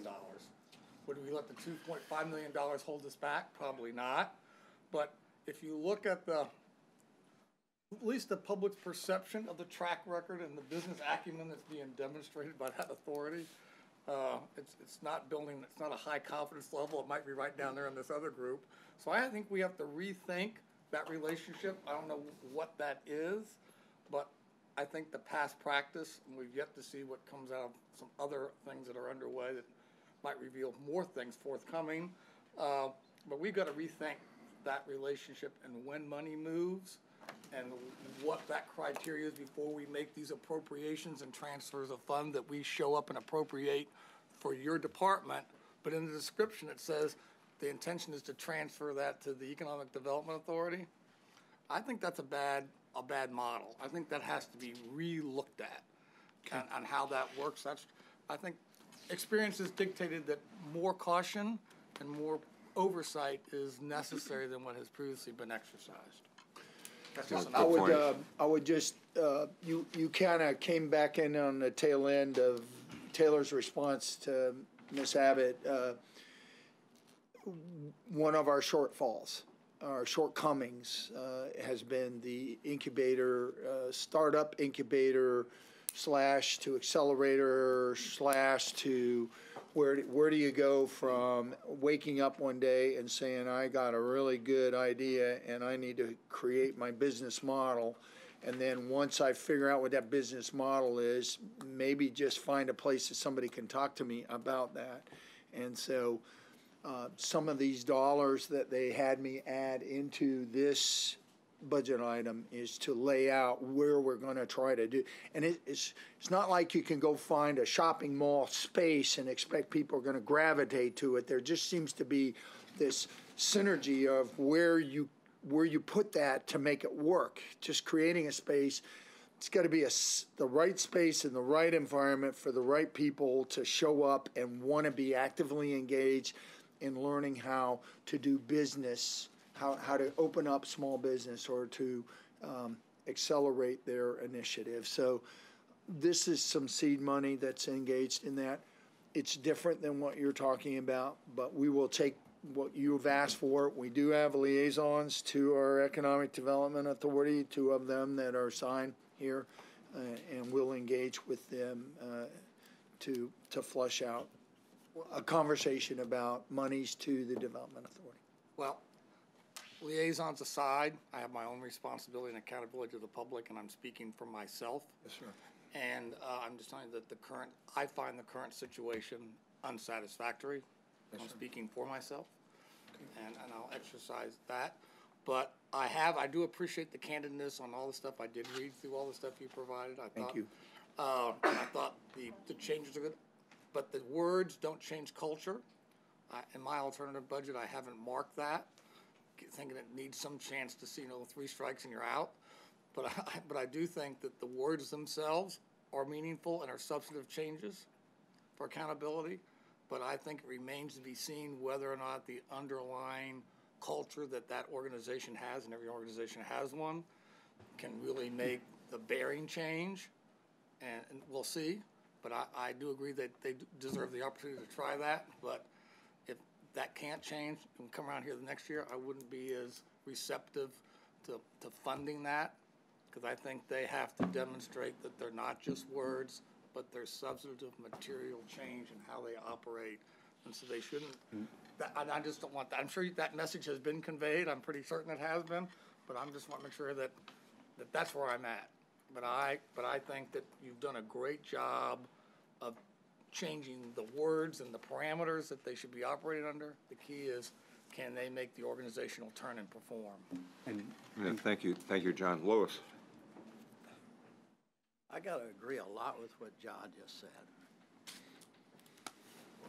Every year we go through this process, and every year we have this discussion about Heretta. And every year we're asked to go one more year and fund them and give them another chance to make a go of it.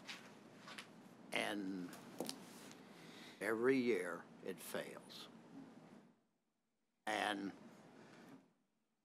I just want to know what it is that's going to be so different this year, because the players are all the same. There's really no difference in the players that are involved in this.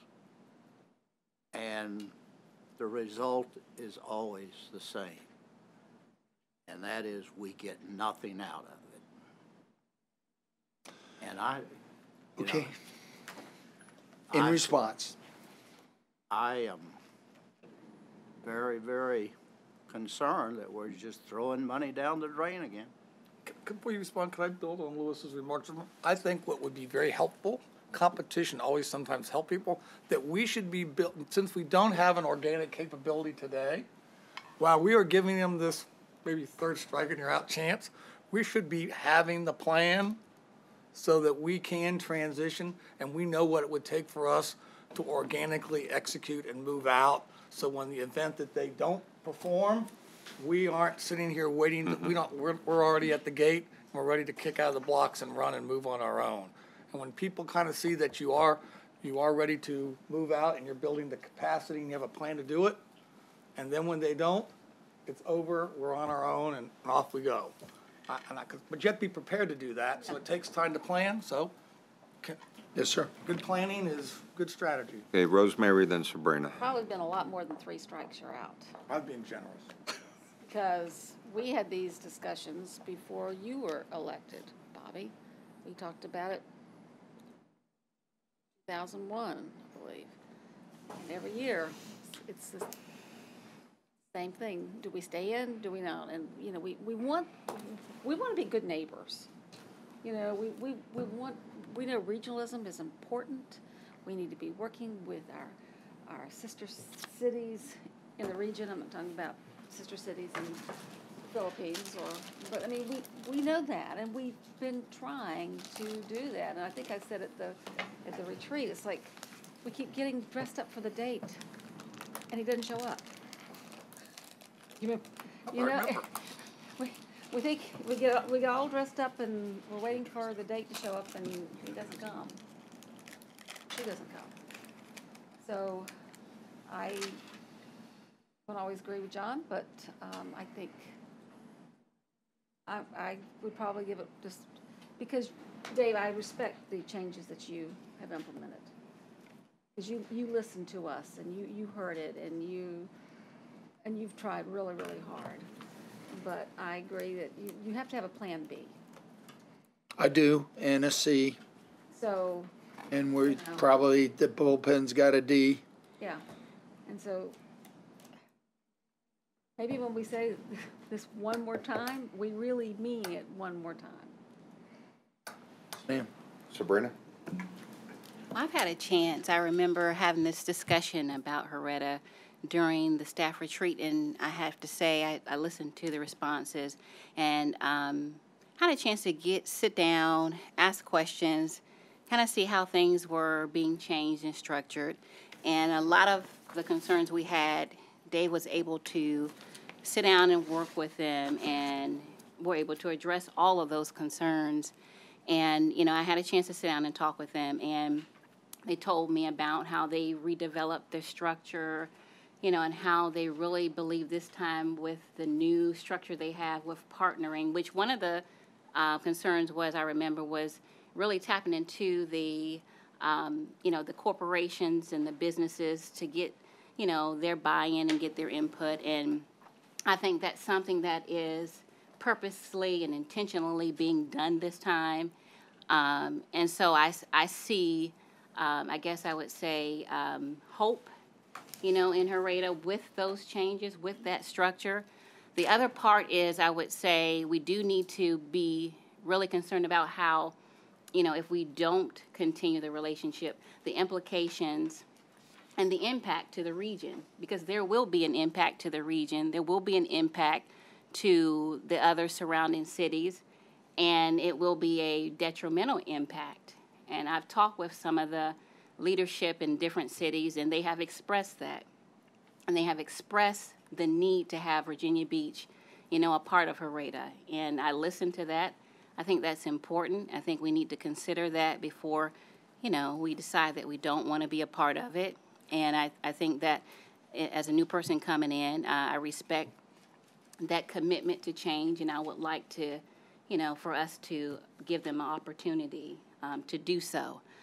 The other part of it is, I'd just like to say to you, Taylor, thank you for what you know, the huge undertaking that you've taken with the economic department. There's something that you have inherited, and you've been working hard to turn and change things, turn them around. So I say thank you to you and your staff for working on that, because I know that it is a huge undertaking, you know, and I appreciate your efforts and all that you're doing. Thank you. Okay, Jim Wood. Thanks.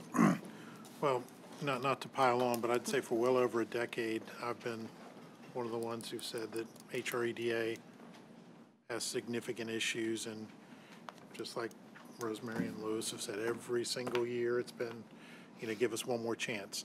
You know, that said, this movement with what I consider real business people who have taken it over, and real community regional leaders, gives me hope. I think it's worthy of perhaps a final chance here. And I'll be candid, I shared my issues with them when I was with them with the mayor, and I think they'll tell you, these business leaders, that they think that they just have one more chance to make it right. I like the fact that they're going away from being heavily government subsidized to being, you know, both public and private sector subsidized. There's a number of regional opportunities for development that I think are certainly interesting to us. Certainly things around the ITA, on the Chesapeake side of the ITA, that would be complementary to what we do, and some other things over there.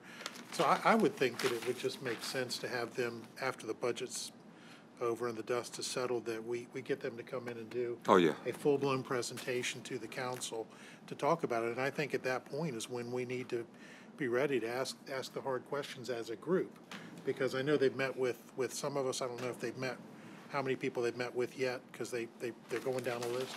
But I think it would be helpful if we're all sitting here feeding off of each other, getting information, and say, oh, I forgot to ask this, and to get that information. I think that would be extraordinarily helpful to get it in, because we really haven't had them in years to talk about the performance. So just like I told them, I said, you know, look, if they brought in, you know, pick some major corporation, we'd be willing to give them a heck of a lot more than $450,000 a year if they brought Amazon in, for example. But that's not the case. So there is some need to have it a little bit more performance based in my mind. It is essentially a sales organization, if you will, or that's what it's supposedly been in the past. And I think that's, you know, if you have salesmen, you compensate them based on the sales they make. So I'd like to see them come in and talk about it. You know, not now. We've got way too much going on with the budget, but I'd like to do it where we could spend an hour or so going over it and asking questions. Hey, anybody else? If I could say, first of all, I'd like to thank the body for the tenor and the dialogue that we just had. I think it was very constructive, interactive, and, you know, it really addressed, you know, some serious problems that we had to deal with. And the fact of the matter is that we, as a body, also have some significant challenges ahead of us. We have a $2 billion budget. We have a $3.7 billion obligations towards stormwater, $3 billion obligation to schools. We have to take care of salary compressions and other things in other areas. We got debt service to think about. Our obligations far exceed our income. And the only way we're going to get or circumvent this is effective economic development. We have to bring in these new businesses. We have to bring in the new revenues. And, you know, the point is, though, it was pointed out that, you know, in the past, economic development has significant room for improvement and being, you know, gracious. And, you know, sometimes in the Marine Corps, we called it an attitude adjustment. And we had to retool and go about things a little bit different way.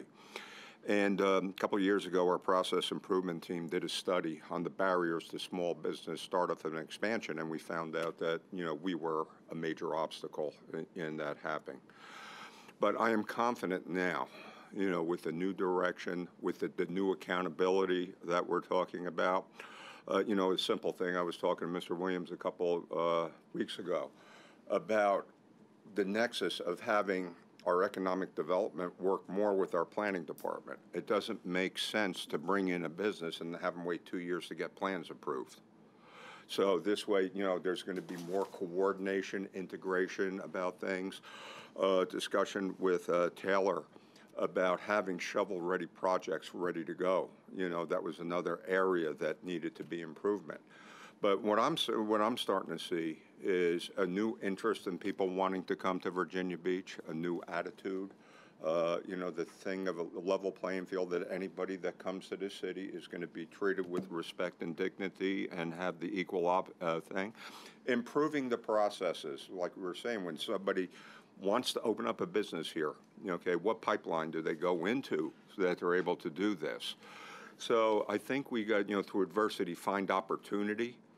And, you know, I can't underscore enough that going forward, that economic development and bringing in those new businesses and leveraging the broadband and the other opportunities, the innovation areas that we're having, I think we're making strides in that direction to achieve what we have to do.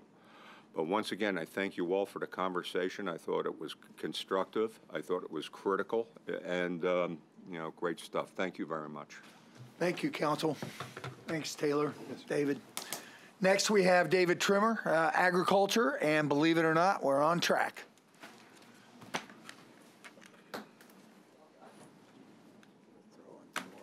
Thank you, sir. Hey, David. It's good to be here. Yes, Mr. Mayor, sir. Council.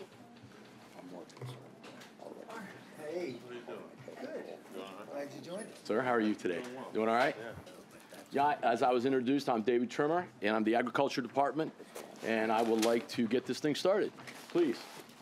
Small department, as you well know, 9 FTEs, 8 of them shown. We have 1 job opening right now. We had a retirement, and I think in 1st of April, 15-year employee retired in our administrative side to handle a lot of our 4-H stuff. So a very small department, $1.1 million budget. As you see, that is not what we're asking for, but you will go to the next slide. There's our simple pie chart. It's basically proposed budget funding by the general funds. It's $930,000, as you see up there. The difference is we bring in we're budgeting $239,256 in revenue, which comes through the farmers market, which you're well aware of. Right now, we exceeded the budget last year, the fiscal year-end budget, by 11% for the market for last year. We're well on pace to exceed that budget again this year. We are already through March 90% of the budget. We are having another great year at the farmers market. So I further believe we'll make the 239 next year. I think we'll probably finish in somewhere around that 275, 280,000 this year, and I'm expecting another great year next year. We continue to set revenue records at the market going forward. My next budget, or my next pie chart, please, is the basically, you know, we're pretty much made up of salaries and operating money. The operating money down there, the 570, a lot of that is in our Virginia Cooperative Extension Agreement. We support 4 agents through an MOU with Virginia Tech. They provide outstanding service to our southern agriculture community, horticulture side, the ag side, the horticulture side, the master gardener side, the 4-H, and our what I used to call the home ec side. It's the money and nutrition side. Basically, you see director's office is break even, or basically a little bit 2% under. We're requesting a 1% increase on the extension side, 16% on the farmers market side, is because last year we converted two part-times to a part-time. That's what got us the increase in FTEs, and as you can see, overall we're looking at a 4.2% increase, 930,000, which again we are going to make up a good bit of that in our revenue through the market. The next issue is our ARP program, 85,900 in salaries, 134. This is just our operating money, what it takes us to run that area. It does not include our debt service, and we can go to the next chart and you will see what that is made of. Basically, we're looking at a 1% increase on that side for expenses. The debt service is down 8%. That's basically budgeting less on the closings for land. It was budgeted the previous year at 400 acres. This year we're budgeting at 300 acres. It's normally always been 300 acres, just as an FYI. The reserves is a small amount of money, and the CIP transfers the money that we agreed upon last year to transfer funds to the southern part of the city to help out with projects like Asheville Park, all reoccurring flooding projects. And to date, Public Works will probably cover it, but it's gone very well in what the team has done down there to help out the southern part of the city. Growth areas. 136 million it's estimated as the economic impact for 2018. That's about 4.5% increase over 2017, and it is not across the board. We, on the commodity side, everybody's familiar with what's going on the trade tariffs. Corn was down. I mean, corn was pretty much stagnant for here. Our soybeans were down in our margin, and our wheat was up a little bit, but not much. Our overall acreage was down a little bit. We dropped in acreage some, not significantly. Horse was up a little bit, not a great deal. The fruits and vegetables was where we saw a pretty significant drop last year, and a lot of that was due to weather. And we did not have a great year on the weather. Obviously, our strawberry plants were planted in September. We are going to be harvesting and having picked strawberries now. You can see them on the table, and we are excited. We're farmers, so we are excited every spring. So as we move forward. Our other thoughts being all facets of agribusiness remain strong. We're optimistic. Remember, we are small, medium, and large-sized businesses. This is what economic development was before us. It's one of the reasons we follow economic development. We are about growth and the sustainability of agriculture, which is again, a small generational farming.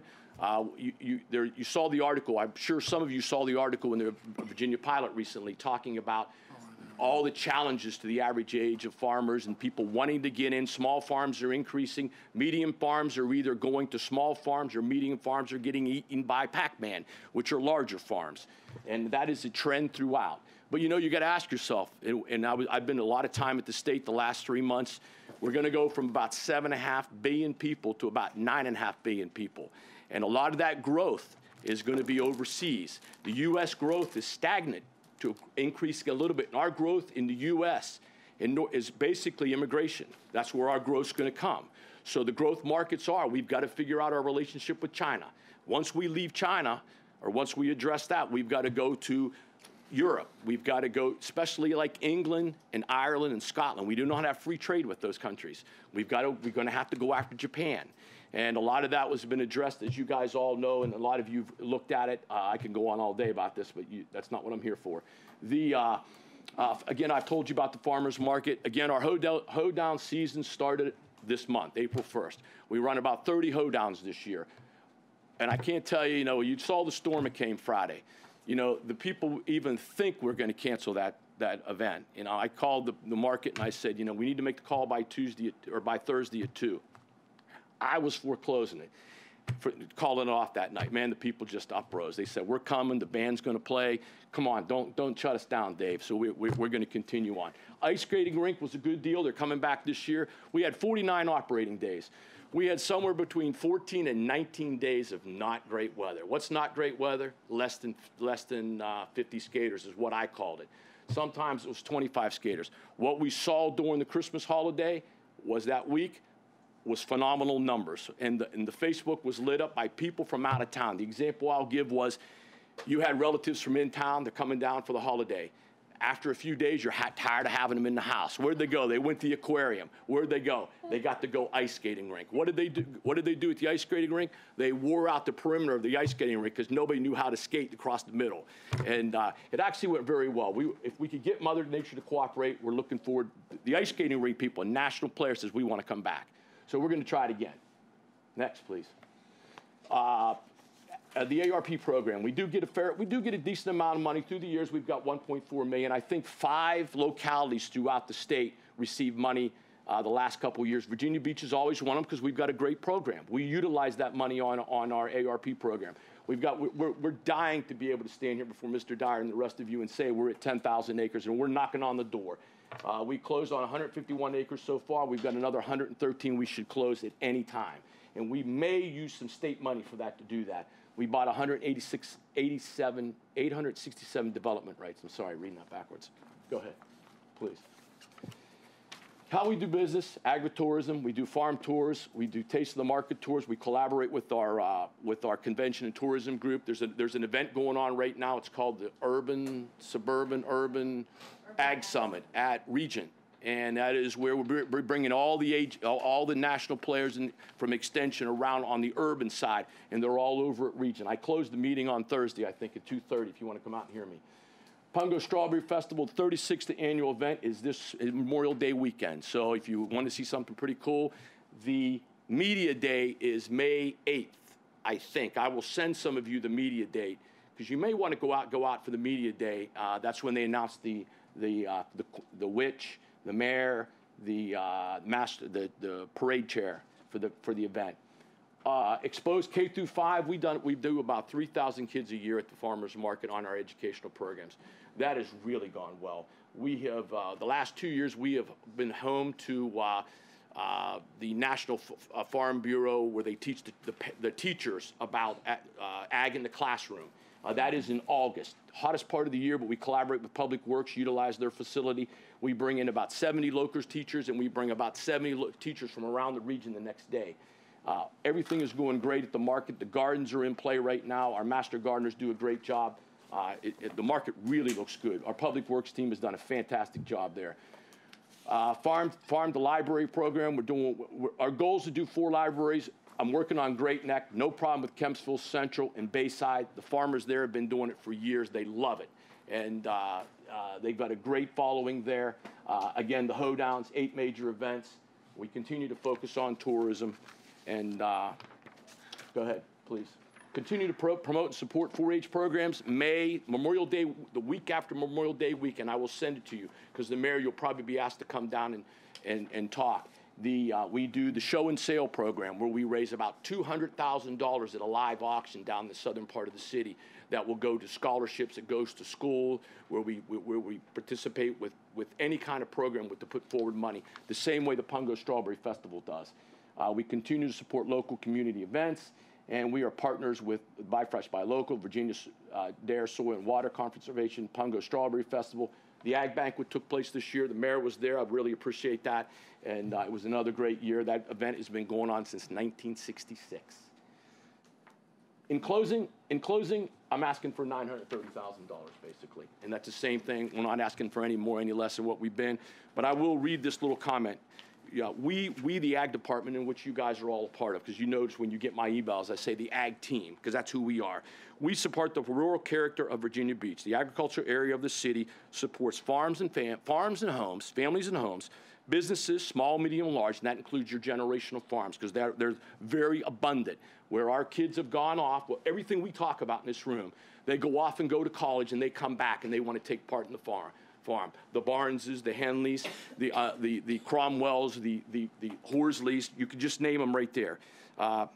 We provide employment, local foods sourced here that goes, all our fruits and vegetables, we don't send it to Richmond, we don't send it to DC, we don't send it to a company to ship it somewhere else, we consume it here in Virginia Beach, and you have some excellent strawberries sitting right there on the table. The southern part of the city is about recreation. It's about green space, and it's about, we can't forget, it's about wildlife. It's a habitat for wildlife. If you ever want to get on and play with a snake, we've got plenty of them there on a wet day. And it's about the environment, and that's what we're about. So with that, I'll close, and if anybody's got any questions, I'm more than glad to stand up here for 2 hours and talk to you guys. Outstanding presentation. Any questions?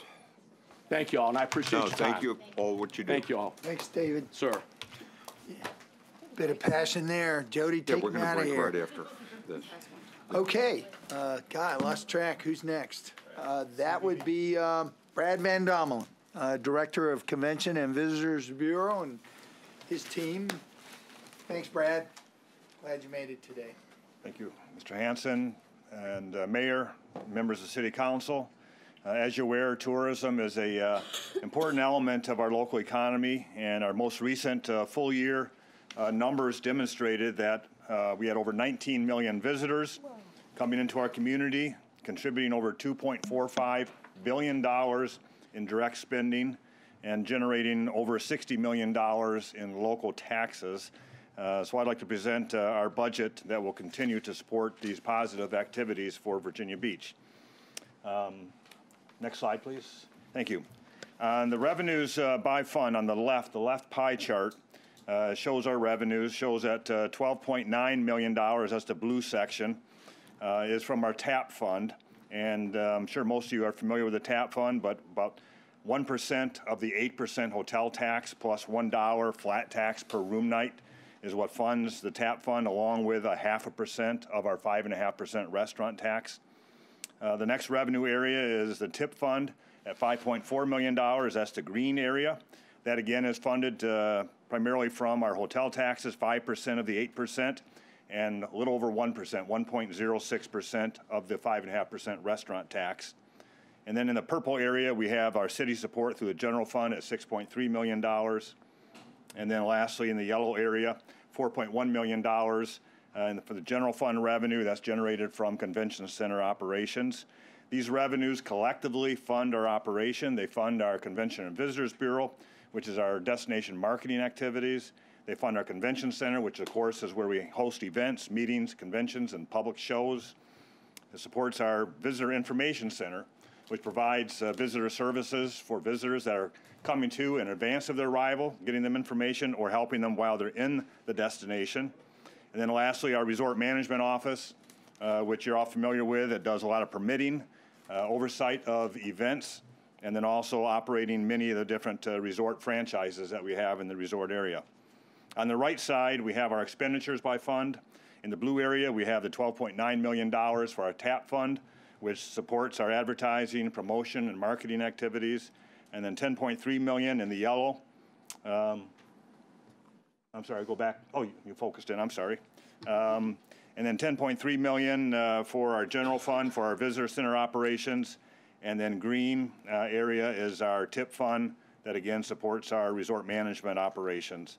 And at the bottom of the slide is our expenses by category, which shows kind of a split about 70-30, 70% of our funding going towards our operations and our programming, and 30% going towards our personnel expenses.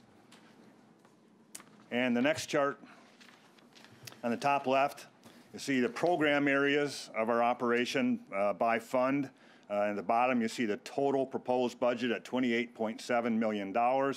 And on the right side of the chart, it shows a table in the pie chart format with the three largest expense areas being marketing, number one, which for a marketing organization, I think it's pretty appropriate that that's our largest portion.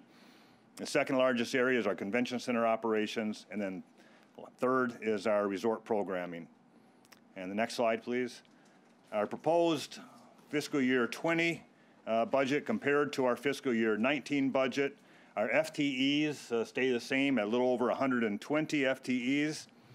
And then our proposed budget increase is a little over $625,000. That reflects no general fund increase. Matter of fact, we have about a slight decrease in a general fund of about $80,000. Our TAP fund increase of a little over $162,000 comes from projected TAP fund revenue increases. And then our TIP fund increase of $542,000 includes $100,000 that was proposed for a new local marketing campaign to try to generate more activity for locals coming into the resort area to support the resort area activities on a year-round basis, and $215,000 for Eastern Sports Management for the operating fees for our new sports center per our operating agreement with them, and then $250,000 for city support for what we're going to be experiencing this weekend with a Something in the Water Festival. Obviously very excited about this weekend. And next slide. We look at some of our highlights and issues. And speaking of the Sports Center, we're very excited to see the Sports Center coming out of the ground. Here you see on this picture, the top picture is the current, as a couple days ago, with the current state of the construction of that facility. And it's really nice to see that it actually looks like the architectural rendering. So they are building what we asked them and what we expected them to build. So we're very excited about this project. Our sports marketing team is very busy selling the facility already. We have 11 events, brand new events for Virginia Beach that are under contract right now with letters of intent that are signed. And most of these events, these new events right now, are through the winter time. They're track events during the time of the year when we need the business. And we have 13 other events that we're currently negotiating with them. And we're really just getting the ball rolling, so we expect there's going to be a lot more of that activity coming to this facility soon. Well, that's our new facility, and then our existing operating facility, the convention center. That facility now, believe it or not, is about 14 years old. And as an aging facility, we have to invest more into this facility every year as mechanical systems begin to fail. Capital replacement is necessary, and the facility itself is not generating the sufficient revenue to cover these additional expenses, so we're requiring a city subsidy each year to meet these expenses. And as some of these current events, some of the sporting events that we have in the convention center will move to the more appropriate facility for their events, and the sports center is going to give us an opportunity to hopefully bring in more convention business that we're trying to bring into Virginia Beach, which is really the type of business that the convention center was built for, it's designed for, and it's also the type of business that produces the highest revenue for the convention center. So we really need to bring more of that business in the convention center to continue to generate the revenues we need to offset the replacement needs of that facility. So with that, I'd be happy to answer any questions. Any questions? John? What is the current, of that $6 million that was on the slide, I think it was $6 million for operations, how much of that is, basically, you called it subsidy, I would too, so that's correct, is subsidizing the costs that are not being covered by the revenues of the convention center? You're talking about the $6 million of the general fund, I assume? Correct. Okay. When you look at that compared to the revenues that the building is generating, there's about $2.2 million gap between the those expenses, the public support from the city and the general fund, and the revenues that are being generated by the facility itself. So when the revenue that you do lose, so are you suggesting that the deficit grows in the current budget over the current year? Are you going to believe, you have all these events, at some point in the future, the events that you talked about that are generating movie are moving out, and they're moving to the sports center, and that's generating revenue X, which goes away. Not all the events are, just a select number of events will move over. You're losing. Right. And you're saying that your cost is climbing on recapitalization of this aging facility that's not even at half its life yet, I hope. But it's at 14 years, so that's rising. So is that rate rising faster than the market revenues? Because it's a competitive market, because we're fourth tier. We're not like Vegas or Orlando. So we're a fourth tier market, so it's very price sensitive. So are those costs rising faster than the market pressure that you can, pricing power that you have, such that gap is going to widen? I think we will probably, because, in the first, 8, 10, 12 years of a new facility, you have new systems, new equipment.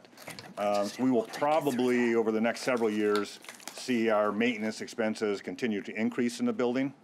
The gap is going to widen. Probably for a short period of time, but our hope is that with some of these new dates, some of these sports groups that are really not appropriate for the convention center move to the sports center, that we'll be able to replace that business with convention business, which generates more revenue for the convention center than the sports business does. Are we looking as a strategy, especially since we've chosen a commercial operator of the sports center, which I didn't support the project, but I do believe a commercial operator is better than a government operator. Are we looking to then, as a strategy of cost containment or cost improvement, of going to also to a commercial operator of our convention center? Because it's really expensive to be paying defined benefit pension plans on all the people that operate that place when that's not the general marketplace. I mean, I think we got to be looking at what is our strategy, because if you look at how competitive the convention space is, especially in the fourth tier level where we are at, where there's not a lot of pricing pressure, but your costs are rising, you're going to have to change your cost structure somehow. And you need to think and look at, I think, what would be the benefit. And it takes time to look at that. I don't expect that in this budget cycle. That's a thought process you have to go through. But transitioning that to a commercial operator and looking at different other places. I know other parts of the country have commercial operators operating those, the good and the bad. But I think we, as a body, owe it to ourselves to understand those different business models and how sometimes the private sector, if you look at what YMCAs do, though they pay their director too much money, but in terms of how they operate them 24/7, practically, they get a much higher utilization and revenue generation that we've been improving with our rec centers. Different model, I understand that. But I think we need to look at the model, the organic government operating model, and is it beneficial to transition to a commercial operating model like we've done with the sports center? I hope we take a look at that. We will. Okay. Anybody else? Thank you. How about at this point we recess for about 5 minutes, and if we can, get back, that would be great. In recess.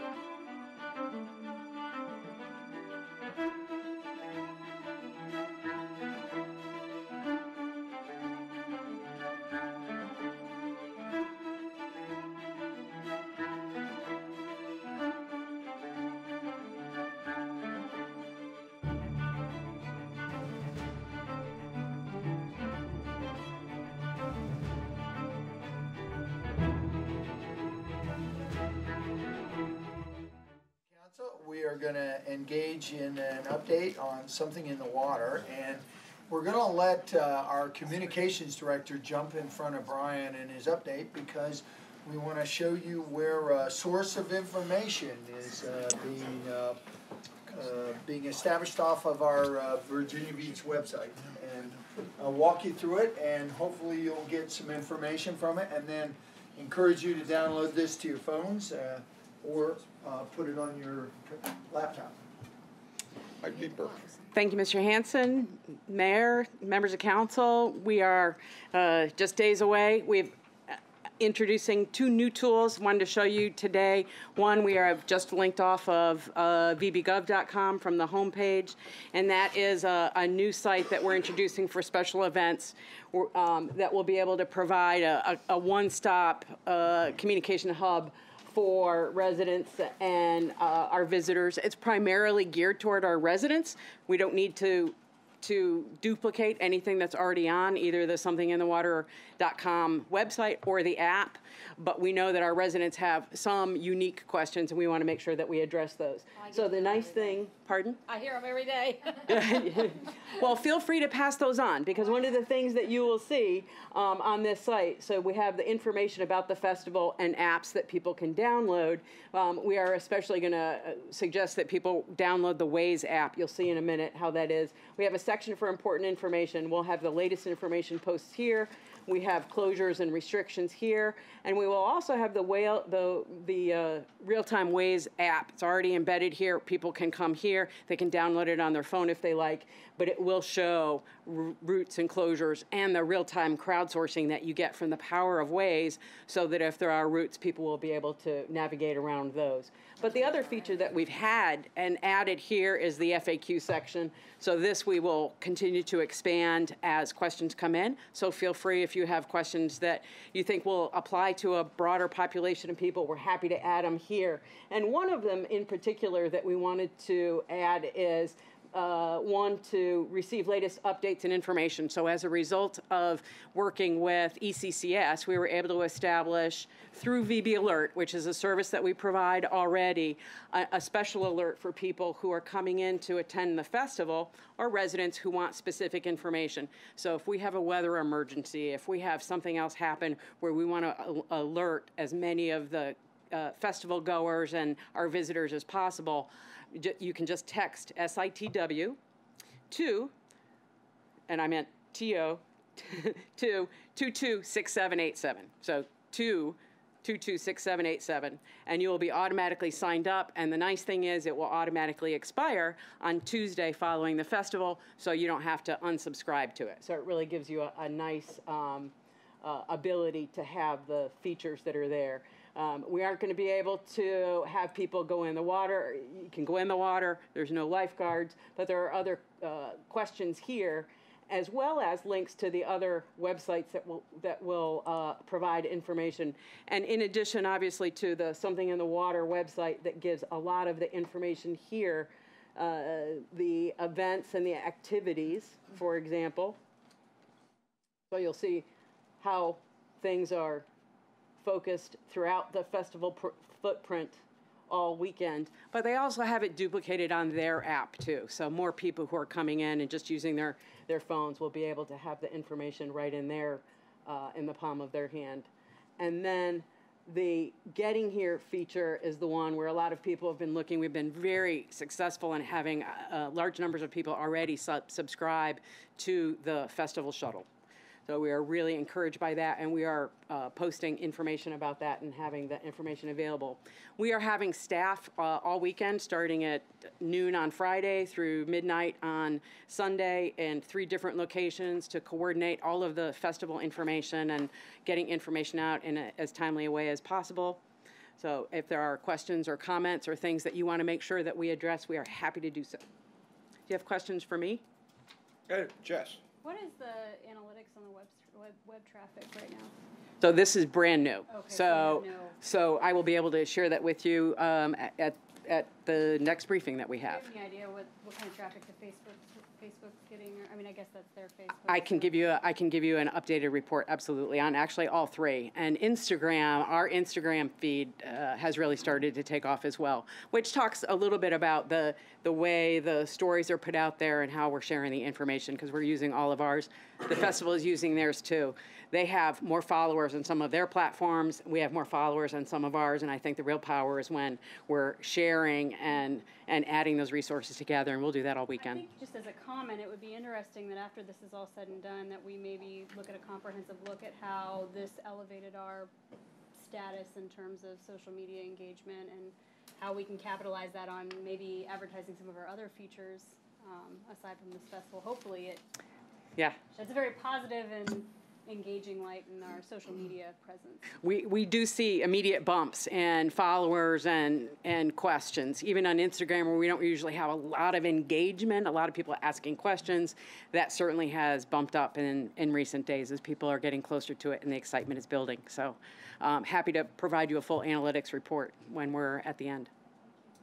Anybody else? Rosemary? Well, living right in the middle of all of this, I can tell you already there is quite a bit of traffic by cars, pedestrian traffic activity, closures on the boardwalk, staff. I mean, there's so much activity going on down there, preparing, getting I guess, the pathways to put in the sand and building the stages and the tents, and it's quite... It's quite an undertaking to mount a festival of this size. Undertaking. It truly is. So it's... I understand there's some time-lapse photography going on, so we'll be able to see how it all comes together at the end. But just general people, there's a lot more people down, especially in the middle of the week, this time of the year, it's quite phenomenal. And I was with a group of mayors from the South Side and Peninsula this morning. And I'll tell you, there's a lot of excitement out there in the region for this. And, you know, this has the opportunity to put our entire region in a positive light. And I think Jess is right. The use of social media and everything is just going to make this whole thing far more effective and user-friendly. That being said, you know, we're going to have, you know, after we're finished, you know, we're going to have that debriefing. We're going to have that critical look and see what went right, what went wrong, and we're going to make it better. But I tell you what, I got to commend our media and communications, our staff. There's a lot of people that are really helping putting this together in a very positive way, and that spirit of collaboration, I think, is going to make this successful. Well, and there's going to be people all around the organization, about 30 or so, who will be staffing these all throughout the weekend. So I'll have plenty of company. Okay, thank you, Julie. Thanks, Julie. Mr. Solis. Yes, sir. So, Mr. Mayor, members of council, Mr. Manager, Mr. Stiles, thank you for having us here for another weekly update, our last weekly update before the festival. This one will focus on a brief overview of some new information on the festival program and what we're doing to support it on from staff perspective. Then we're really going to focus on public safety with the fire department, EMS, and emergency management following suit, and we'll stand by for any questions and you might have afterwards. So that's our overview we're just talking about. Going to kind of highlight updated festival footprint here. Everything colored in the circles are basically activations. Just to piggyback on what Julie was saying earlier about getting here and the transportation options. One that I would like to highlight, aside from the park and ride at the amphitheater, is for the first time for any event in Virginia Beach that I'm aware of, we have a regional shuttle option, and that's available from the festival organizers, and that is for Hampton, Chesapeake, Portsmouth, Norfolk, Suffolk. You can take a coach bus from there to and from those park and ride locations. It's through the festival website, and it drops you off at the convention center and you go back home that way. The park and ride at the amphitheater, we call that our local park and ride. That's kind of a local to and from shuttle that runs throughout the day. But this other one, this shuttle is very unique, and we hope that folks take advantage of it, because today's the last day to sign up for that, because then they have to develop their staffing plans from there and begin to roll it out on Friday. So I just want to give that plug. while it's still live today as an option. And that includes options from Richmond, Durham, North Carolina, Baltimore, and D.C. as well, that folks can come down on a daily basis, 2 in the morning, 2 in the evening. So in any case, the main change from here is that there was a Trap the Vote activation on the top of the pier shops that what they chose to do instead with that civic engagement opportunity, and that is educating young people and about the importance of voting and teaching them how to register to vote. They're going to do that along the boardwalk within the convention center instead. They're going to be kind of out and about and at the convention center instead on that.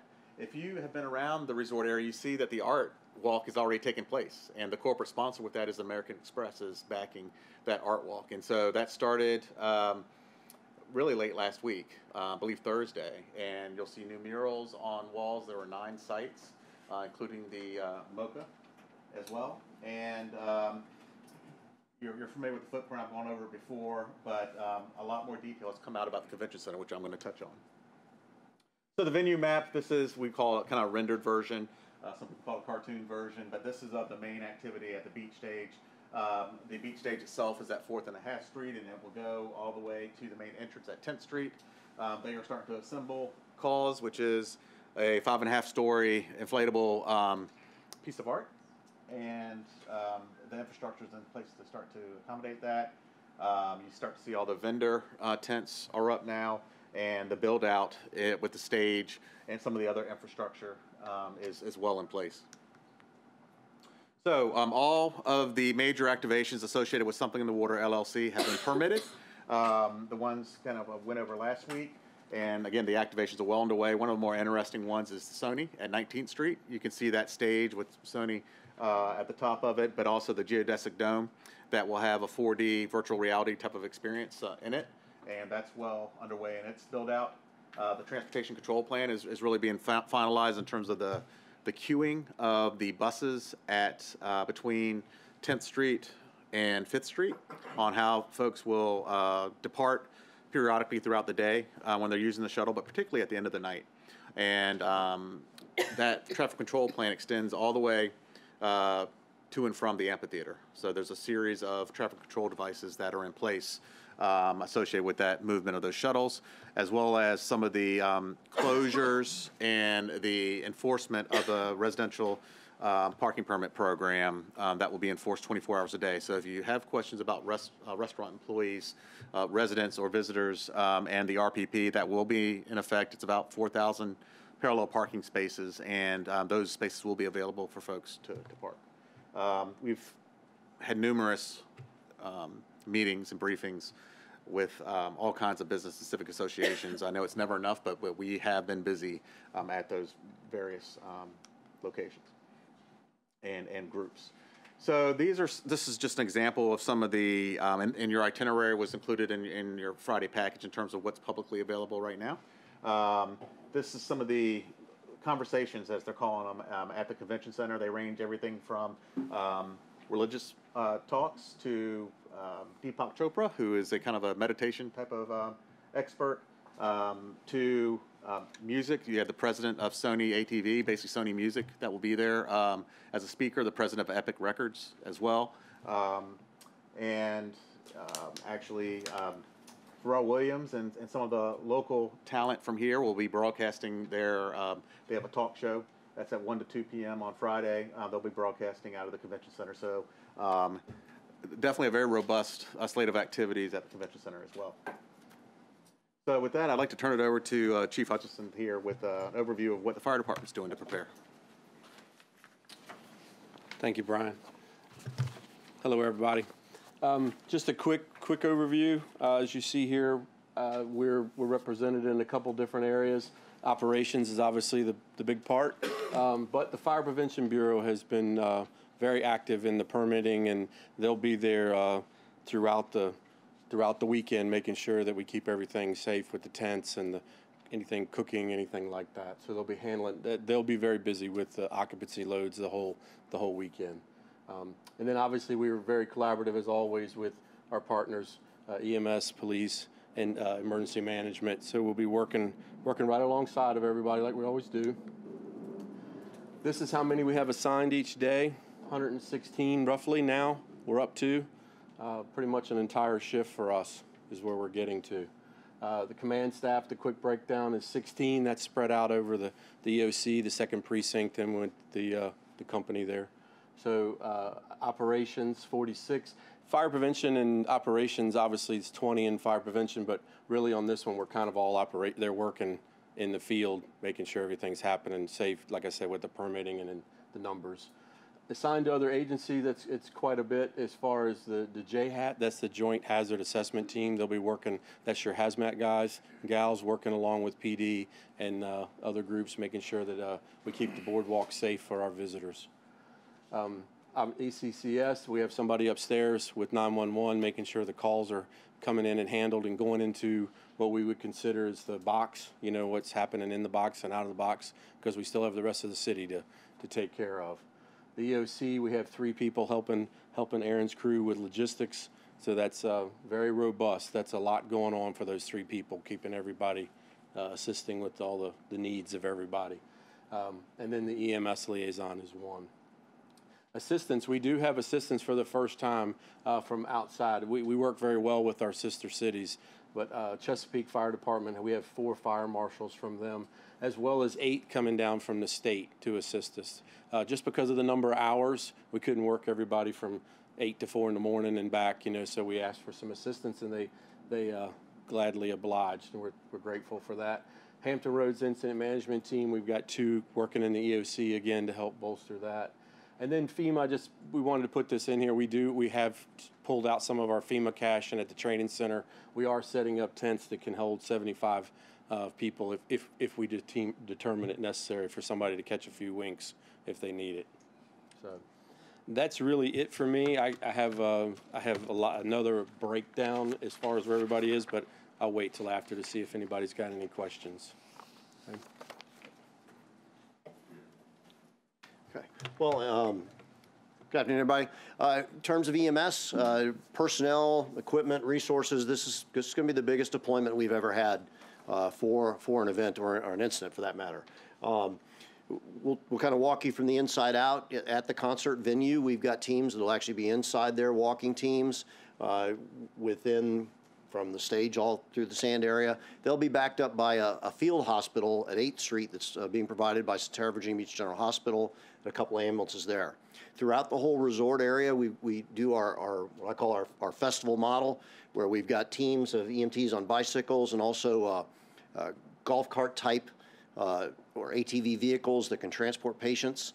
And so we've got folks all up and down the resort area, then backed up by an ambulance, collection of ambulances at the rescue squad. So if something happens, the patient will either get taken to that field hospital or will be brought out of the festival area to be picked up by an ambulance to take them off to Beach Journal or other destinations. And meanwhile, then the rest of the city, a large command and control structure, and then we're fully staffed out in the field. So minimum 75 people at each shift. What's pretty exciting about this is the majority of those folks are, of course, volunteers, and this function, whether pedaling a bicycle, driving an ATV, or walking on the beach, this is above and beyond what their normal monthly ambulance duties are. So this is a huge commitment on the part of our rescue squads, and we're ready and excited. Appreciate that effort. Thank you.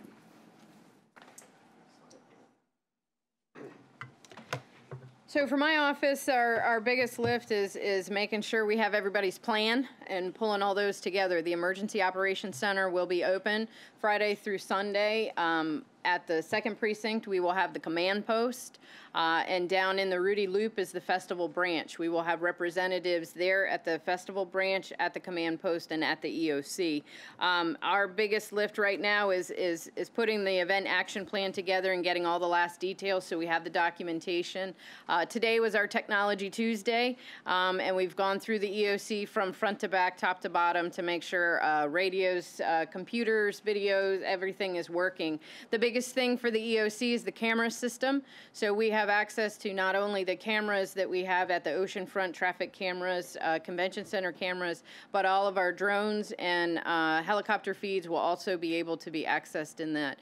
And any cameras that the production companies are installing down at the oceanfront, we will be able to have access to those. So the EOC is going to provide the most situational awareness because we'll have the ability to have the eyes on the whole box, as we're referring to. But definite link of communications between the EOC and command post and EOC and festival branch. We are providing, I am bringing in emergency manager support because same thing, can't work from 8 in the morning till 4 in the morning. So Chesapeake is providing support. We have a representative from the Coast Guard that we've worked with in past events who's coming out to support, as well as a couple others from the surrounding area with additional assistance from the Hampton Roads Incident Management Team. So we're getting everything together. We provided more training today on WebEOC, which is our crisis management system, and then our big lift after the event will be that after action report and pulling all of that information together from across the city and across the departments and identifying our lessons learned and our areas for improvement as we look at this festival for next year. So, thank you. Yeah, John. Are we leasing temporary cloud storage during the course of the event to store all the live feed off of our cameras? So we're using our Genetech system that we already have in place and already supports the cameras across the city. Do you have enough video stored? Video takes up a lot. So the of traffic storage. cameras aren't stored video. Oh, we don't store that. Okay. And the convention center has their own storage, and the oceanfront police cameras have their storage. Thank you, John. Thank you.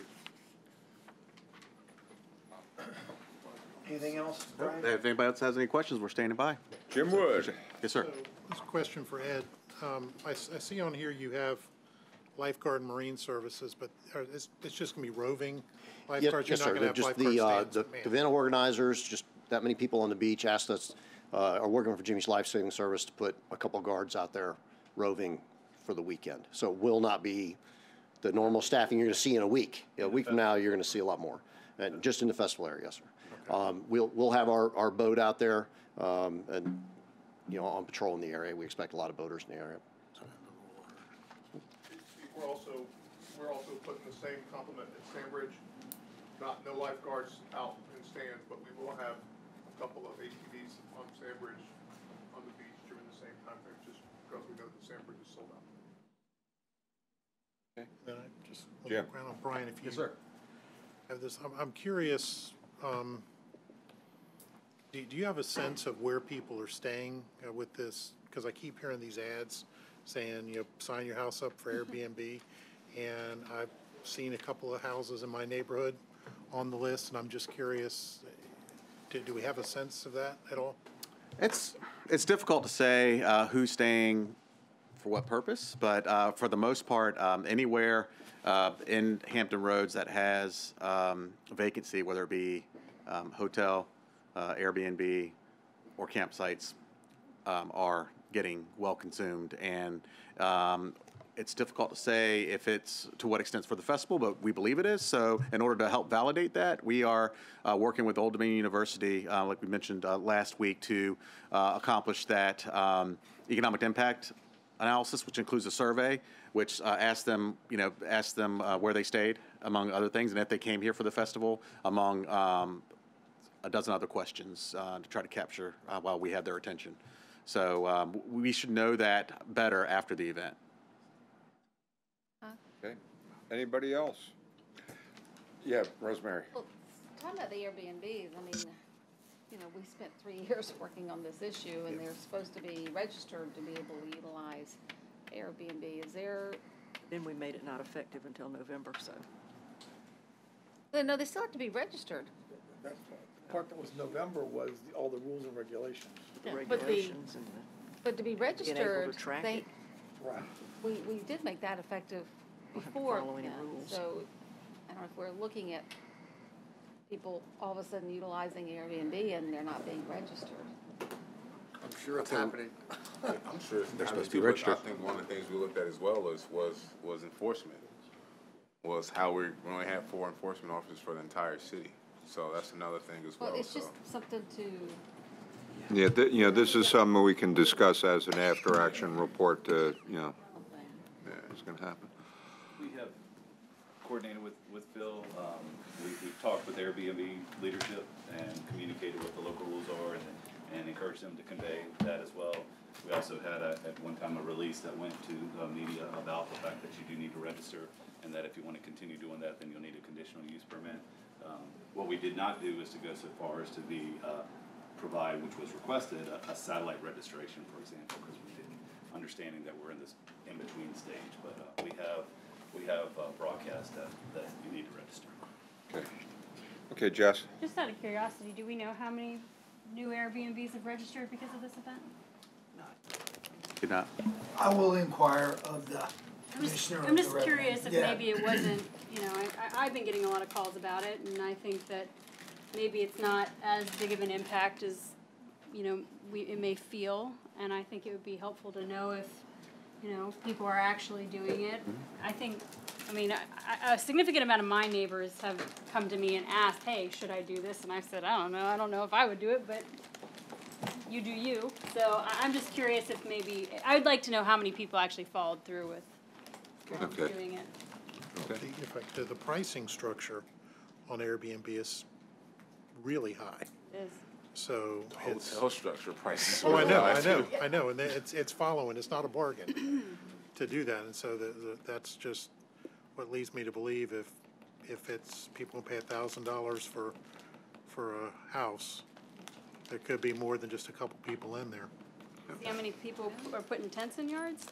I think we're going to learn extremely a lot after this festival, and obviously there's so much more to learn. So all the questions we have, I think we should write them down, and then after we have our debrief of this weekend, we'll be able to answer a lot of those questions and put in safeguards to mitigate some of the concerns we do have and learn from it. One of the things about festivals that people reminisce about after are some overcoming the logistics of it. And, like I said, even with Woodstock, people, were out in the mud and, there were limited toilet facilities, but people just grasped onto the fact that this was a festival worth going to. Okay. I was in the Marine Corps, sir. All right. Okay. Aaron? Thank you. Yeah. Aaron, did you give them the bad news? Yeah. So just I'm not like to be a bearer of bad news, but Lewis and I we didn't make the cut for the murals and the paintings and We got plenty of Maybe next You guys all leave. All y'all leave.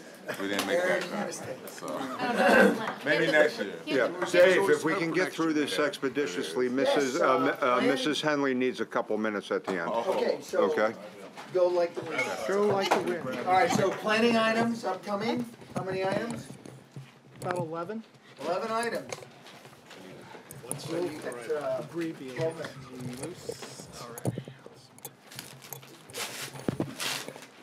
They're not here to film the planning items?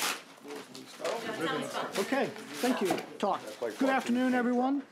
I'll be taking you through the planning items to be considered by the council at your May 7th and May 21st city council meetings. For May 7th, we have 6 items for your consideration. First item is a request for a conditional use permit for a tattoo parlor within the existing salon in a shopping center on Laskin Road. This tattoo parlor will be specializing in permanent makeup, otherwise known as microblading. There will be 1 employee, typical hours of operation, 10 a.m. to 6 p.m. Wednesday through Saturday. No exterior changes are proposed to the building or signage. Okay, Jim Wood. Since it's in my district, I'll ask a question we always Yes, sir. ask. When can we fix this so they don't come back? It's tattooing. Still is. It's the same answer. It's still the same process, so we're not familiar with a way to treat it differently. We can't categorize it as microblading? It's the same physical process is the problem. What is permanent makeup? Can somebody?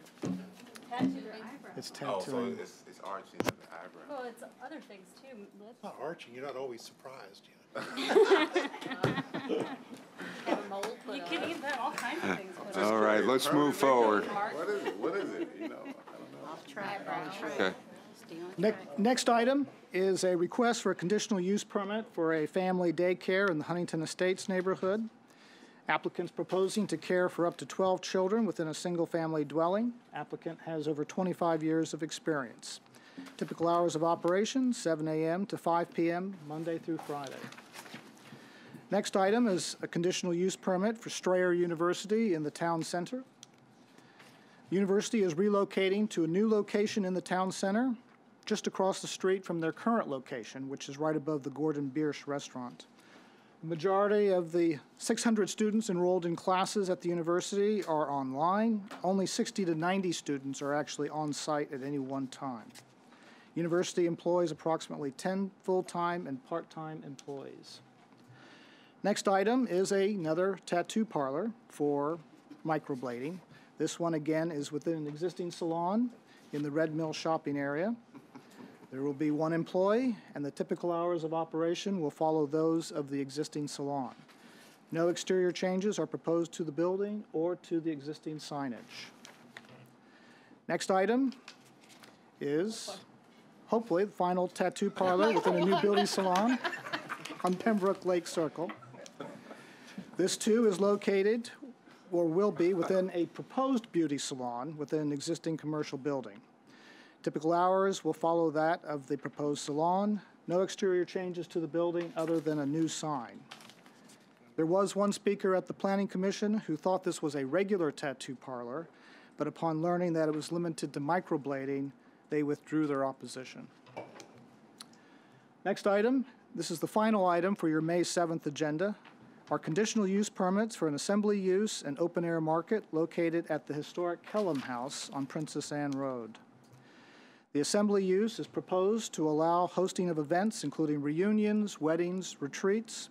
The open-air market is proposed to permit food trucks for those events and for a once-a-month craft farmers market. The assembly use will utilize temporary tents and restroom trailers. No food will be prepared in the home. Instead, caterers and food trucks will provide food, which is typically prepared off-site prior to service. Approximately 172 on-site parking spaces will be provided. Vehicle access will be from the existing entrance on Princess Anne Road, which will be improved to commercial standards. There was one speaker at the Planning Commission meeting in support of the application. I have a question. Yes, sir. On the parking, Yes, sir. I assume that they're just using the. They're just using the ground, lawn areas, the lawn correct, areas right. as parking. Correct. Not And actually making any additional. That's right. And we have a condition in the report that says that in the event it rains and the ground becomes worn away, they need to repair it. Okay, that's good, I just want to make sure that was. For May 21st, we have 6 items for your consideration. First item is a street closure in the Croatan neighborhood. Property owner is seeking to close half of the 15-foot wide alley adjacent to the rear lot line of their property. The applicant intends to incorporate the alley into their lot and develop the property with a single-family home.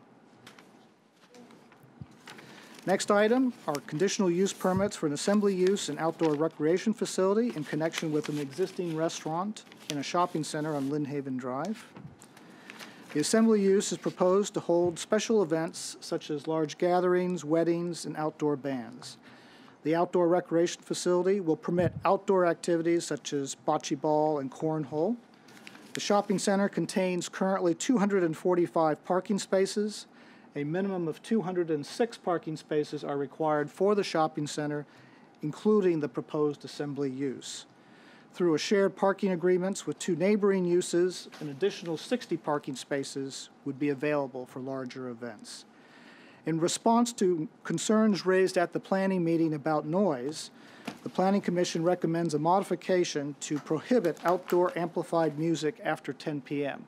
There was a concern because they're on the water that noise will carry across the water, And in fact, Commissioner Whitney Graham lives right across the water, and while in support of this application, noted that perhaps the hours should be moderated a little bit to control that amplified music. Next item is a 7-Eleven. This is a conditional rezoning request from the B1 Neighborhood Business District to conditional B2 Community Business District, and a conditional use permit for an automobile service station at the corner of Princess Anne Road and Parliament Drive.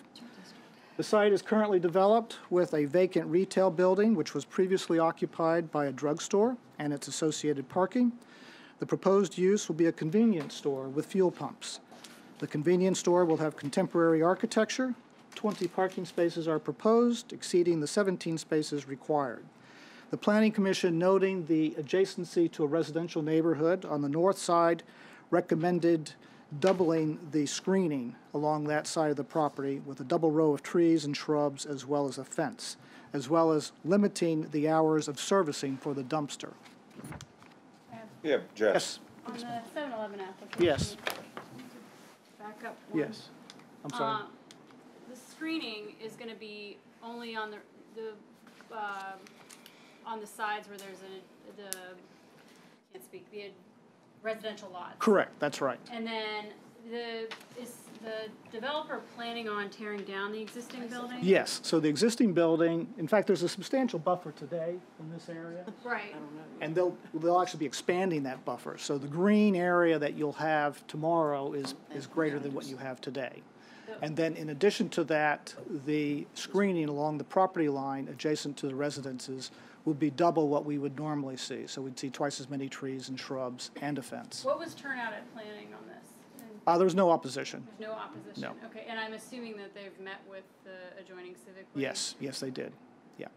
That was one of the, I had gotten a few calls on this when this application was first introduced. I know David Weiner has worked really hard with the developer, reaching out to the community to try to get consensus. So, I mean, it sounds like that's yes. for the most I part. think so, yes. We met early with the applicant. They came in and we highlighted our concerns, not so much concerns, but educating them on the need to get out, to speak to the community, and to improve the site in terms of the buffer area. And I think they followed through on that.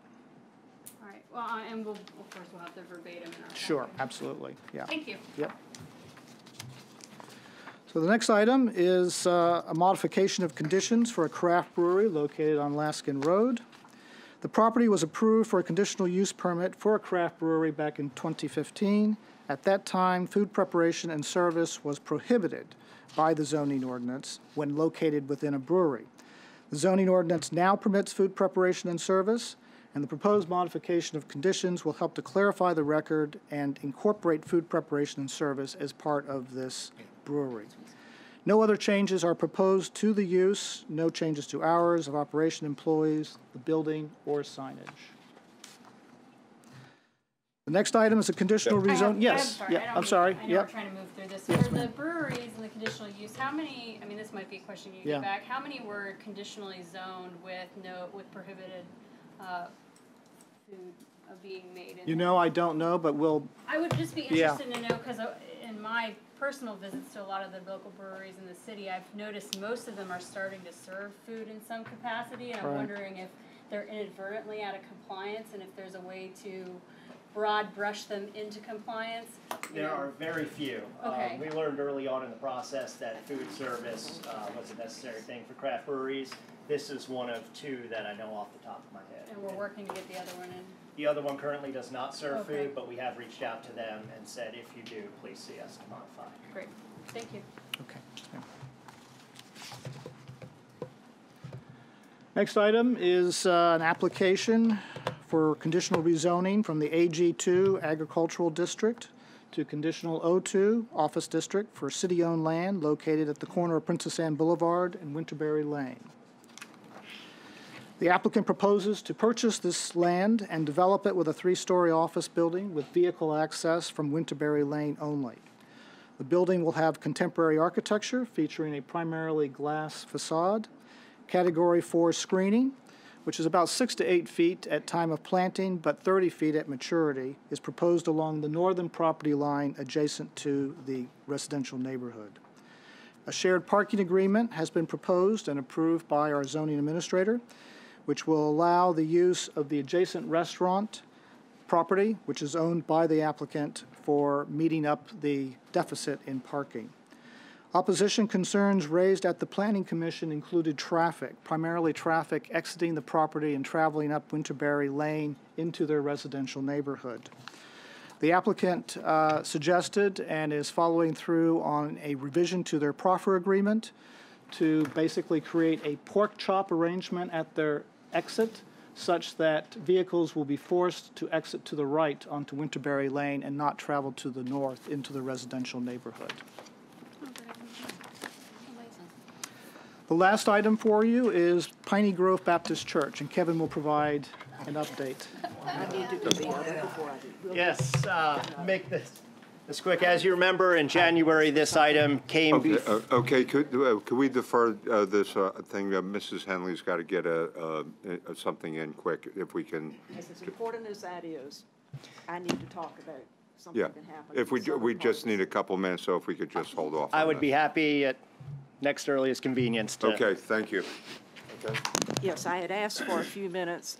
If this had occurred in the rest of the city last weekend, it would have been first on the agenda, not crammed in the last couple of minutes. We had an experience over the weekend that is severe, and it's happening more and more. It's intense. It's not something that's going to be happening possibly in 30 or 40 years. It's happening now with a lot of regularity, and I really need to be able to tell you something about wind tides and what this whole phenomenon involves. We had severe storms Friday night. Saturday morning, the rest of the city was going about its business as normal. The southern part of the city was crippled, not because of the rain. We were crippled before a drop of rain fell on Friday.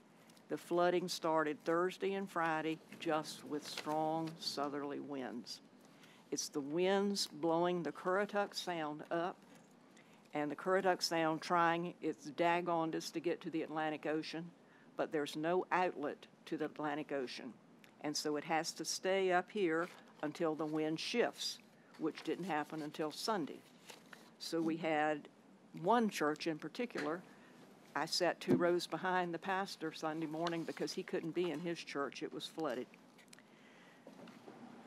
We've really got to understand what this is all about, and it's not something that has happened forever. The best source to tell us the way it was is William Byrd's diary. William Byrd led the Virginia expedition in 1728, which set the state line. And fortunately, he was a wonderful writer who never expected this to be printed, but he kept his diary. And when you read in 1728 what the situation was, March 5th, when they arrived at the old Currituck Inlet to set the boundary, and he talks about how that inlet was being shoaled in, but another inlet had opened 5 miles south where the ships were coming in. This is what happened regularly all along the coast. Inlets opened and inlets closed. It happened that the original Currituck Inlet, which brought the first settlers in the 1600s, began to close in a storm in 1713. And by 1728, it was almost shoaled in. But another inlet had opened, which served that area to bring the ships in for another century. And it was a storm in about 1830 that caused that inlet to close. But these were navigable inlets all along the coast. Other inlets would open and they would close, and they would open and they would close. But then there were also washovers, and a wonderful source that I've tried everybody I could think of who would read this gave them this report from Mr. Harold Waterfield, who was a very credible engineer with the Corps of Engineers, who happened to grow up on Back Bay and knew it backwards and forwards, and so credible an engineer that the Corps of Engineers building in Norfolk is named the Waterfield Building. So I think what he wrote here has a lot of credibility. He was particularly concerned when he wrote this in 1951 about Back Bay. All of these problems with Back Bay didn't just start. They have been there. And his concern, or his theory, had to do with the loss of the SAVs. But what he does is he documents not only all of this historical background going back to Bird's diary and other things that occurred throughout the centuries, but particularly the establishment of the sand fences along the sand spit, which the state had installed by about 1925 to 1930. And by putting in the sand fences and creating the sand dunes, it closed off all of the overwashes and the potential for any inlets to open and close. And those sand fences were again reinforced by the CCC in the late 1930s. And so what we have now, what we originally had, were inlets opening and closing and overwashes occurring. But now we have a situation where it's completely closed off. And so when this water is blown in from the Currituck Sound, it's trapped. It can't get to the ocean until the wind shifts and it blows it back down to the Oregon Inlet. And as long as this situation happens, and it's happening much more frequently with the changes in the weather, this is going to occur. It's not a rain event, it's a wind event. And when it's combined with extremely heavy wind or rain, we didn't have extremely heavy rain Friday night. We had a little under 3 inches, which is a lot of rain, but it could accommodate that. But if it had been a 6 or a 7 inch or 10-inch rain, like some of those have occurred, and the waters were up and all of that rain came, it would have really been disastrous. We really need to see what can be done about this situation. And I know Dewberry has looked at creating an inlet, and probably with the sea level rise, that's probably not an option, because inlets would close and open and close, and you never keep it open and everything else. Mr. Waterfield has suggested creating an overwash at some place. Of course, he was looking for more salinity to be able to create the SAV situation better. I'm just talking so fast, I know you're not understanding all of this, but I'm just telling you there's a whole lot here that we really need to look at.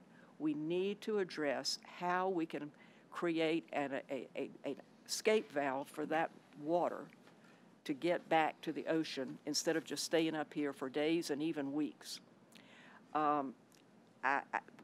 Whatever there might be as possibilities. I think somebody has told me how much the pumps in New Orleans cost. Maybe something of that nature has to be done. But we really need to look at this question, and it's an entirely separate issue from rain and stormwater.